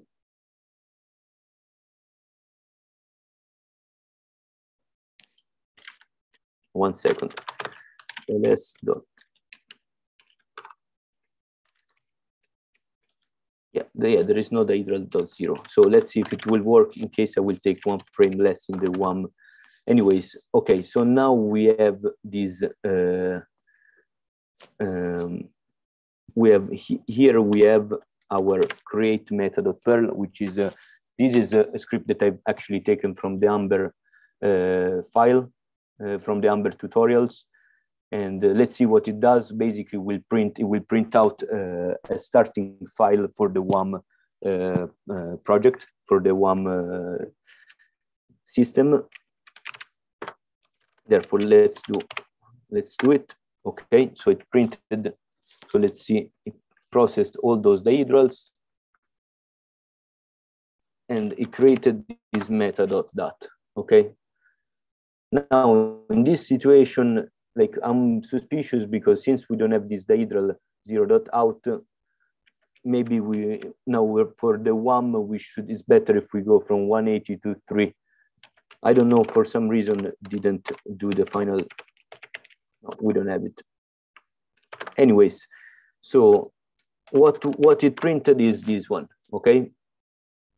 So in principle, this file could also be created in different ways. So let's create it, for example. Okay, let's copy this, for example, and let's try to do for E in 180 to 0 every 3. Sorry, Vito, what have you done to get this method dot data? Sorry. So I've run this simulation, this create meta.perl, okay, which is basically a script that I found in the Amber tutorial to create this meta file, which basically this meta file will be used by the weighted histogram analysis program to generate the PMF. But now maybe I will, since I don't know where I actually. Okay, yeah, this is the tutorial, yes. But in principle, like I wanted to show you that you can also obtain this file. Let's remove the meta, for example. Let's do for E in 180 to 0 every 3. Now we do echo or echo. Now we want dihedral, we want to print dihedral dollar, where is the dollar? Dollar E dot out. Then we want, what was it? It was dollar E dot 0. And then our force constant. Let's see if I still have it here. Okay.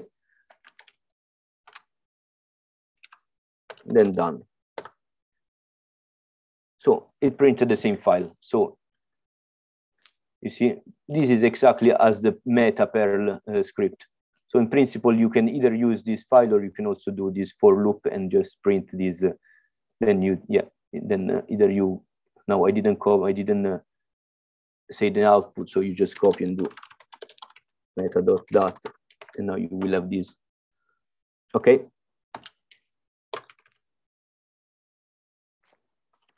Okay, can you show me the last line of your for?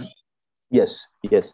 Actually, now let's do the for loop, but see, now I just thought about it. The one program doesn't go from 180 to 0, but goes from 0 to 180. So it's better if we go from 0 to 180. Okay. So this is the for loop. Okay. So it's telling us for a variable going from 0 to 180 every 3. So it's doing 0, 3, 6, 9, 12, 15. Let's print me the dihedral $e.out. So dihedral 0.out. Then print me $e.0. So like this, like here, and then print me the force constant. Okay. Then done. All right.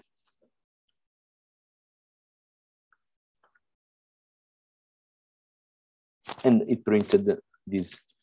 Now let's save it. Again, I forgot, but let's save it. So we copy meta.dat and Oh no, okay, it's already here.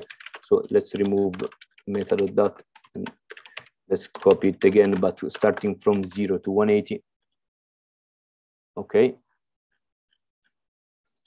This is the file that we should have. Okay. And now we should use this weighted histogram analysis program.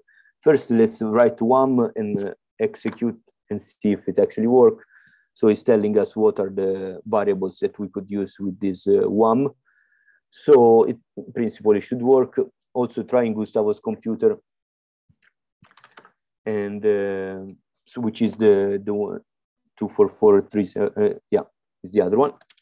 So okay, now in order to run it, I think it's I wrote in the tutorial the meaning of each of those lines.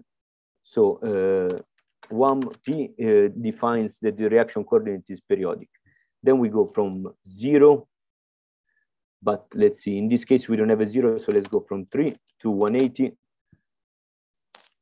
every, in 60 steps.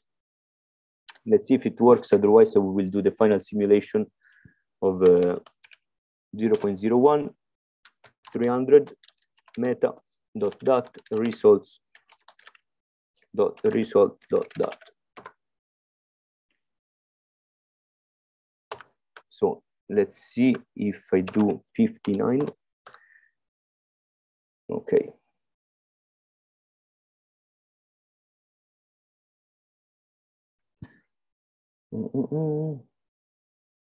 I forgot the 0 here. So it's reading 61 windows. So number of windows 61. So let's try it.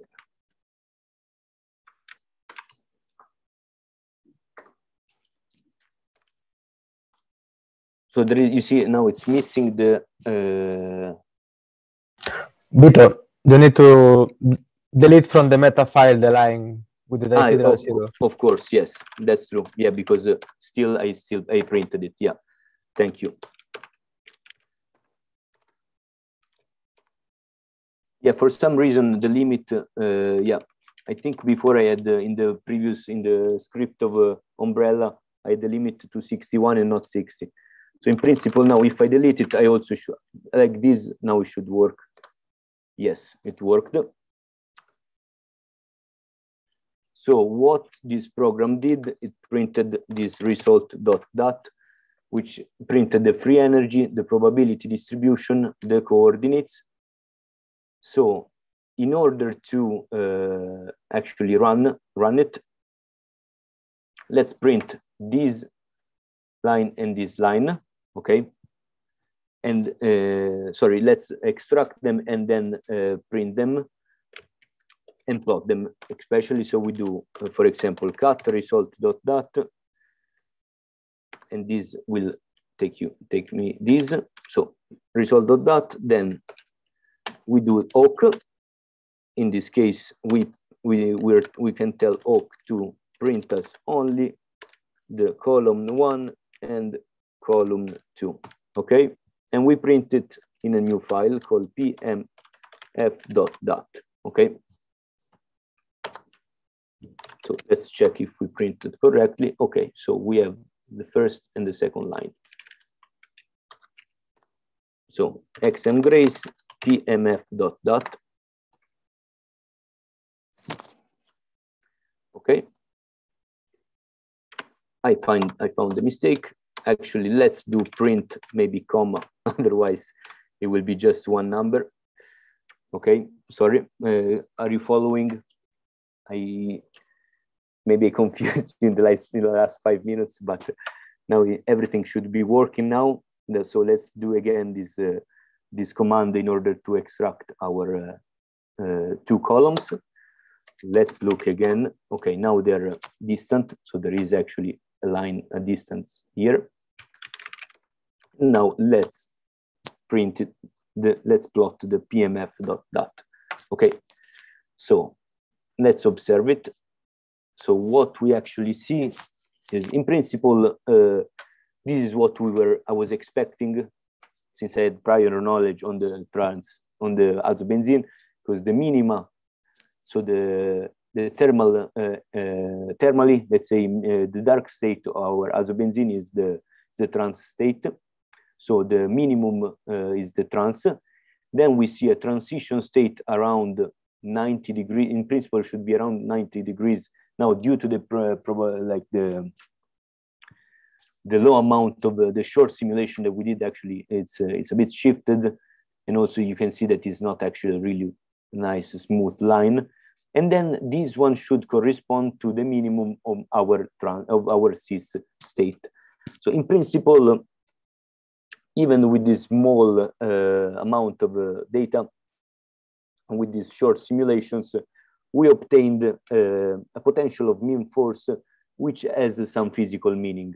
Of course, in order to have really good data, both energetically and also of the position of the minimas, we should run for a longer time. But at least we extracted some data and we obtained something meaningful. So this is, I think, let's see. Now, I think that now that I created this PMF, in principle, the tutorial is over. It was a bit more than 2 hours, I'm sorry. I promised 2 hours, but yeah. So at this point, there were some questions.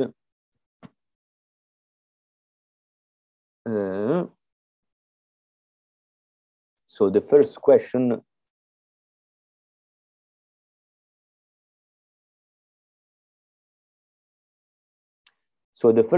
of Caio was, what is the point of using that number of windows? Could we use a smaller force constant for an harmonic potential and less windows? Yes, but in principle, let's say that if you have, I believe that if you have a larger amount of windows, you have a smoother, let's say you can capture all the physics of the full pathway, and also observe, I think that you will observe a better potential energy surface. Quanco, if you have to add something, please do. Yes. So the question is, what is the point of using that number of windows? And, yeah. Okay, so this is a good question. Can we use a smaller force constant and a smaller number of windows? So indeed, the answer is, in general, I will say no, and I will explain myself. I will share the screen one moment, okay, Vito, to. Yes, of course. I will remove. Yeah.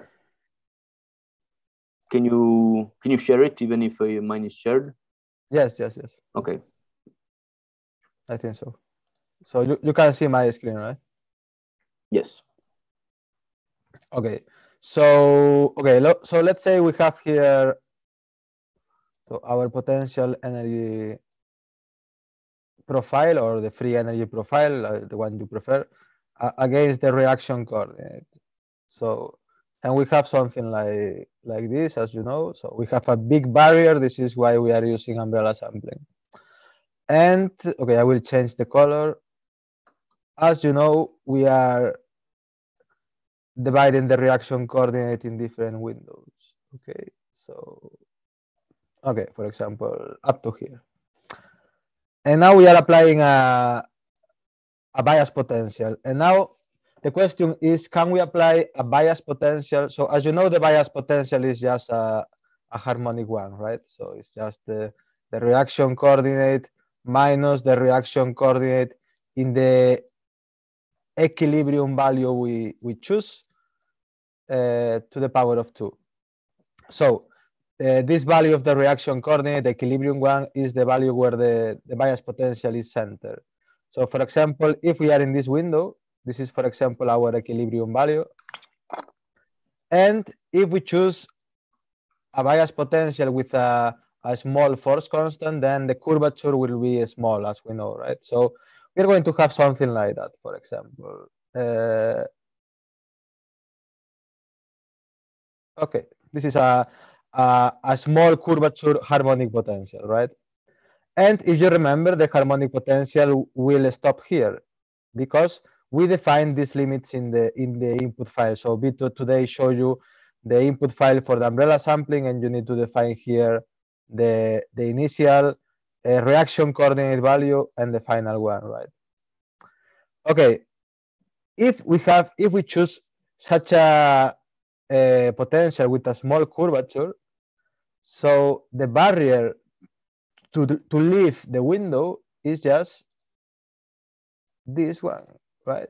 So we are in the minimum, and the maximum energy is this one, right? So if you run a simulation with such a small force constant, the molecule will likely jump over this small barrier and come back to the minimum, okay? So this is why we need a larger force constant here. So if you choose here a larger force constant, then we are going to have, let me choose another color, green.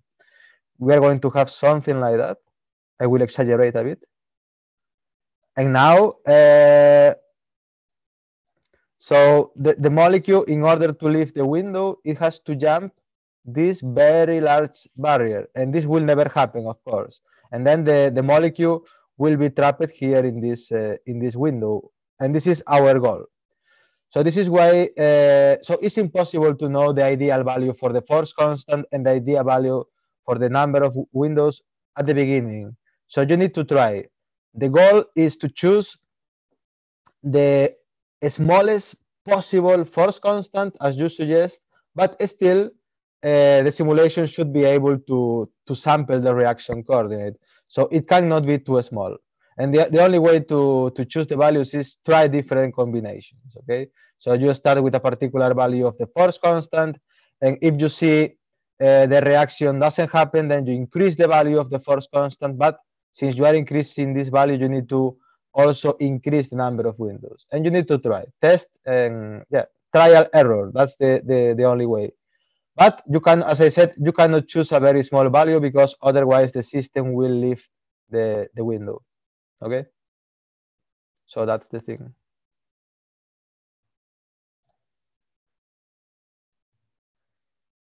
Yeah.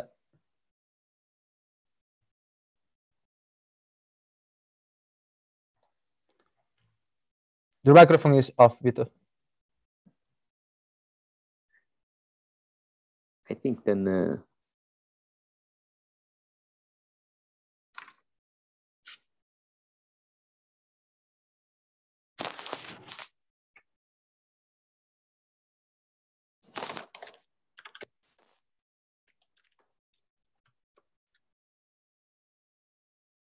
So Vito, there was also a question before saying that so somebody said if you have a large ligand, how do you choose the reaction coordinate? And okay, yeah, no, we answered before, like it was about okay, okay, yeah. Okay, I didn't realize. Okay. Yeah. Then I believe Danilo, if I run a long simulation, will I still have this dot non? I think this is for that's the statistical analysis. I think so. It will only print the free energy and the probability distribution. Yes. Maybe this those. Is, yeah, please. Sorry. No, this is related with. So the one method can also compute. The one algorithm can also compute the an estimation of the error, of your profile using one statistical method which is called Monte Carlo Bootstrap, which is able to estimate the error from your data. So if you put 0 as Vito, you are saying that you don't want this statistical analysis. So you don't care about the statistical analysis. And this is why the program prints none. It's not related with the length of the simulation.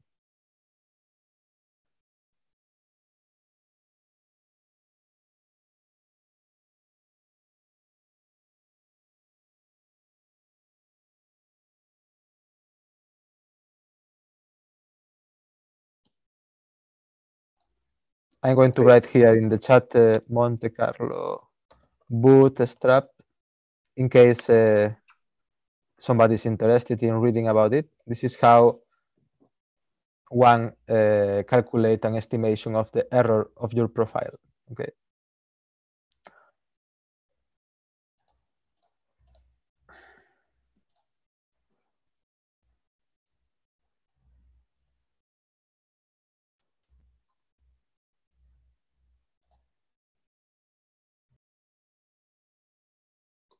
Then, yeah, so to conclude, in the meantime, as always, I want to provide some references because I think it's also nice to read.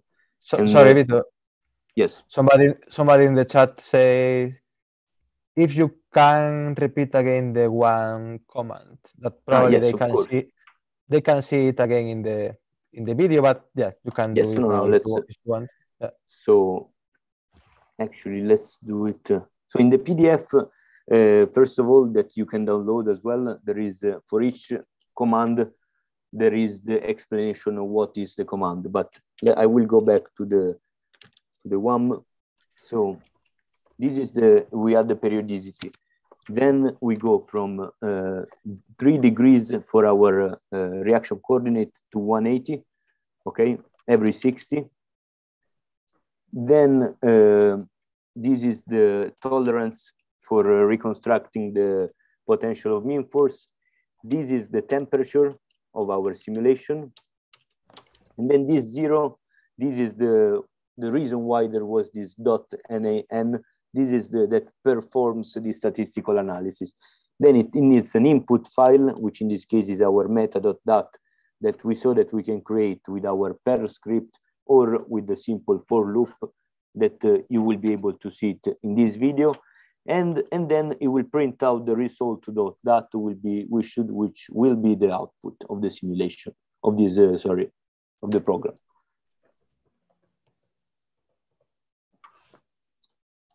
So, okay, then, yeah. If there is any other question, please ask. And yeah, I was saying that this is a really good paper. It's more general. It's also have a great division, as I said before, between reaction coordinate dependent enhanced sampling method and free of reaction coordinate enhanced sampling method, so that you can actually understand what is the meaning of it. And because, okay, Quank also put the link of the WAM manual in the chat. Actually, probably, maybe you can put it also in the YouTube chat. And so in this paper, it's a fantastic summary. It's really nice, really nice. Then if you want, I can send you also papers regarding also other enhanced sampling methods, also related with some applications. So there is some papers regarding, for example, metadynamics with an application. So each or replica exchange with an application, temperature, and then here I also put the link, of a book. This is a nice book which goes from, it's more for the understanding of statistical thermodynamics, in case you still didn't have the course or for whatever reason, which is a really small book. I think is 70 pages, which goes from the beginning, so from the concept of partition function until the equilibrium constant. So this is a really simple book. It's not, should have a little bit of prior knowledge, but I think this is it's the best connection that we have for going from a partition function to a chemical constant, so an equilibrium constant. And yes, wait, I will be here in case you want to. Probably, maybe I can also add these slides, but yeah, they're not so meaningful. But Vito, can you add somebody is asking if you can write the name of the book in the chat? Yes. Maybe you can chat copy and paste. Of which chat? Of YouTube? The here in okay. In Zoom. Yes, 1 second. No, it's called statistical thermodynamics. Statistical because I don't have the Oxford University, and then I will write maybe the name of one of the guys.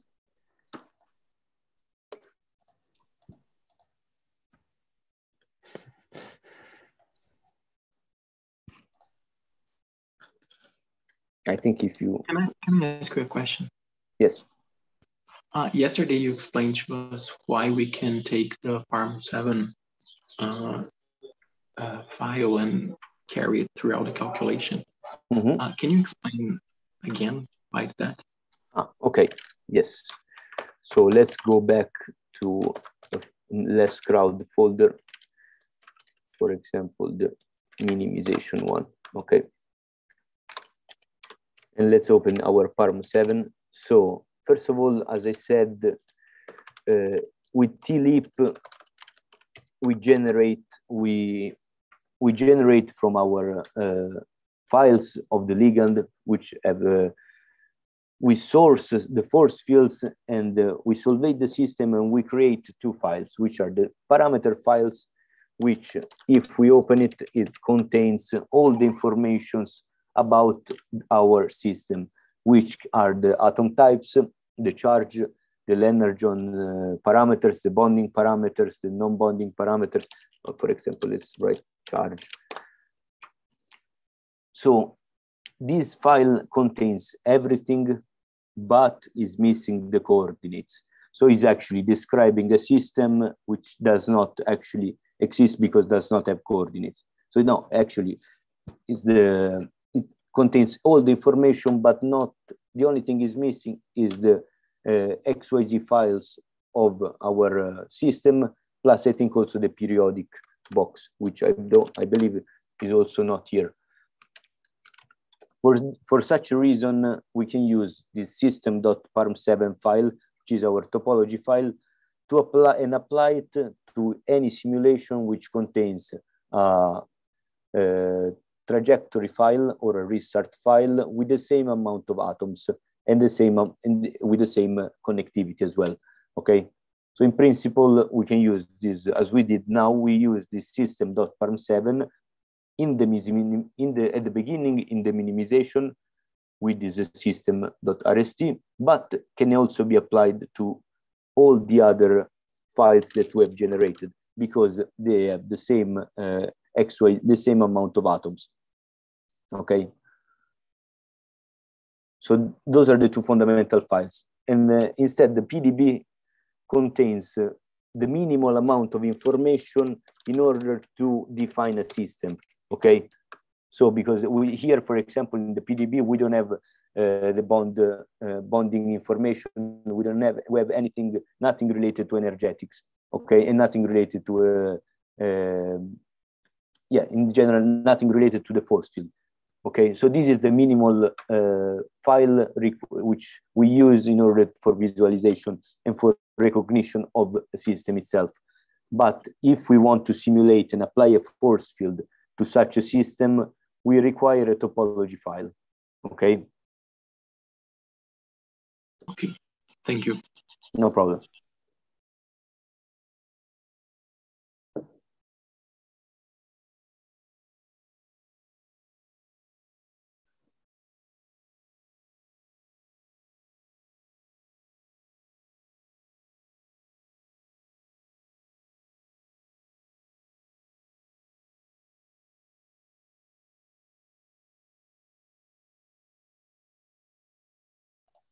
I think there is no more questions.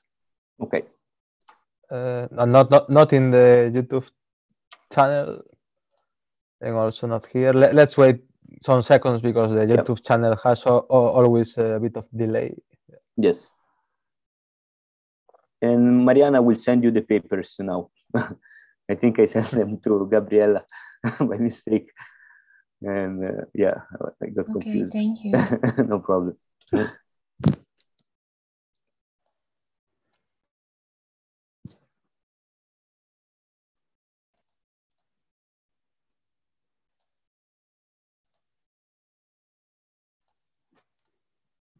Okay, Anyways, so I think final thing, like for more practice, please visit the Amber tutorials because they're similar to what we've done, but you can also do many more things, let's say. And also, instead of repracticing this tutorial, you can always do the same thing that we're doing, but with different systems, okay? Because sometimes if you recreate the same tutorial, you have the memory that is like, yeah, it's better to start from an unknown system if you want to practice the software itself. Yeah, so that's it. So nothing. Thank you very much. Okay. And yeah, next two tutorials will be Gustavo explaining you a lot of nice stuff. And, well, the first things were also really nice. It's different stuff. QM. Yeah. All right. Okay. So before stopping the session in YouTube, maybe we can remind people in the YouTube channel that for the next sessions, Gustavo, they need to install the mobile tools, right? Yeah, they also need to have installed the mobile tools. Yeah, it's quite easy to install as well. So. Okay, maybe yeah, I will copy the link in the YouTube channel because then they have it. Yeah. Second. Okay, mobile tools. And also Orca. And also Orca. Oh yeah, that's right. Also Orca. Yeah, thanks Vito. So these are the two extra programs we're gonna record for the next two exercises. Okay, so mobile tools and Orca. I will also copy the link of Orca. All this information is in our website, but yeah, just in case. So here it is the link of Orca. And anyway, I copy again in the chat of the channel the link to our website where all the information of the course is. Okay. Great. Yep. Okay, so yeah. So if you want to say goodbye, I will stop the yeah. broadcast. have a nice Thank weekend. you very much. Thank you very much, everyone. Vito.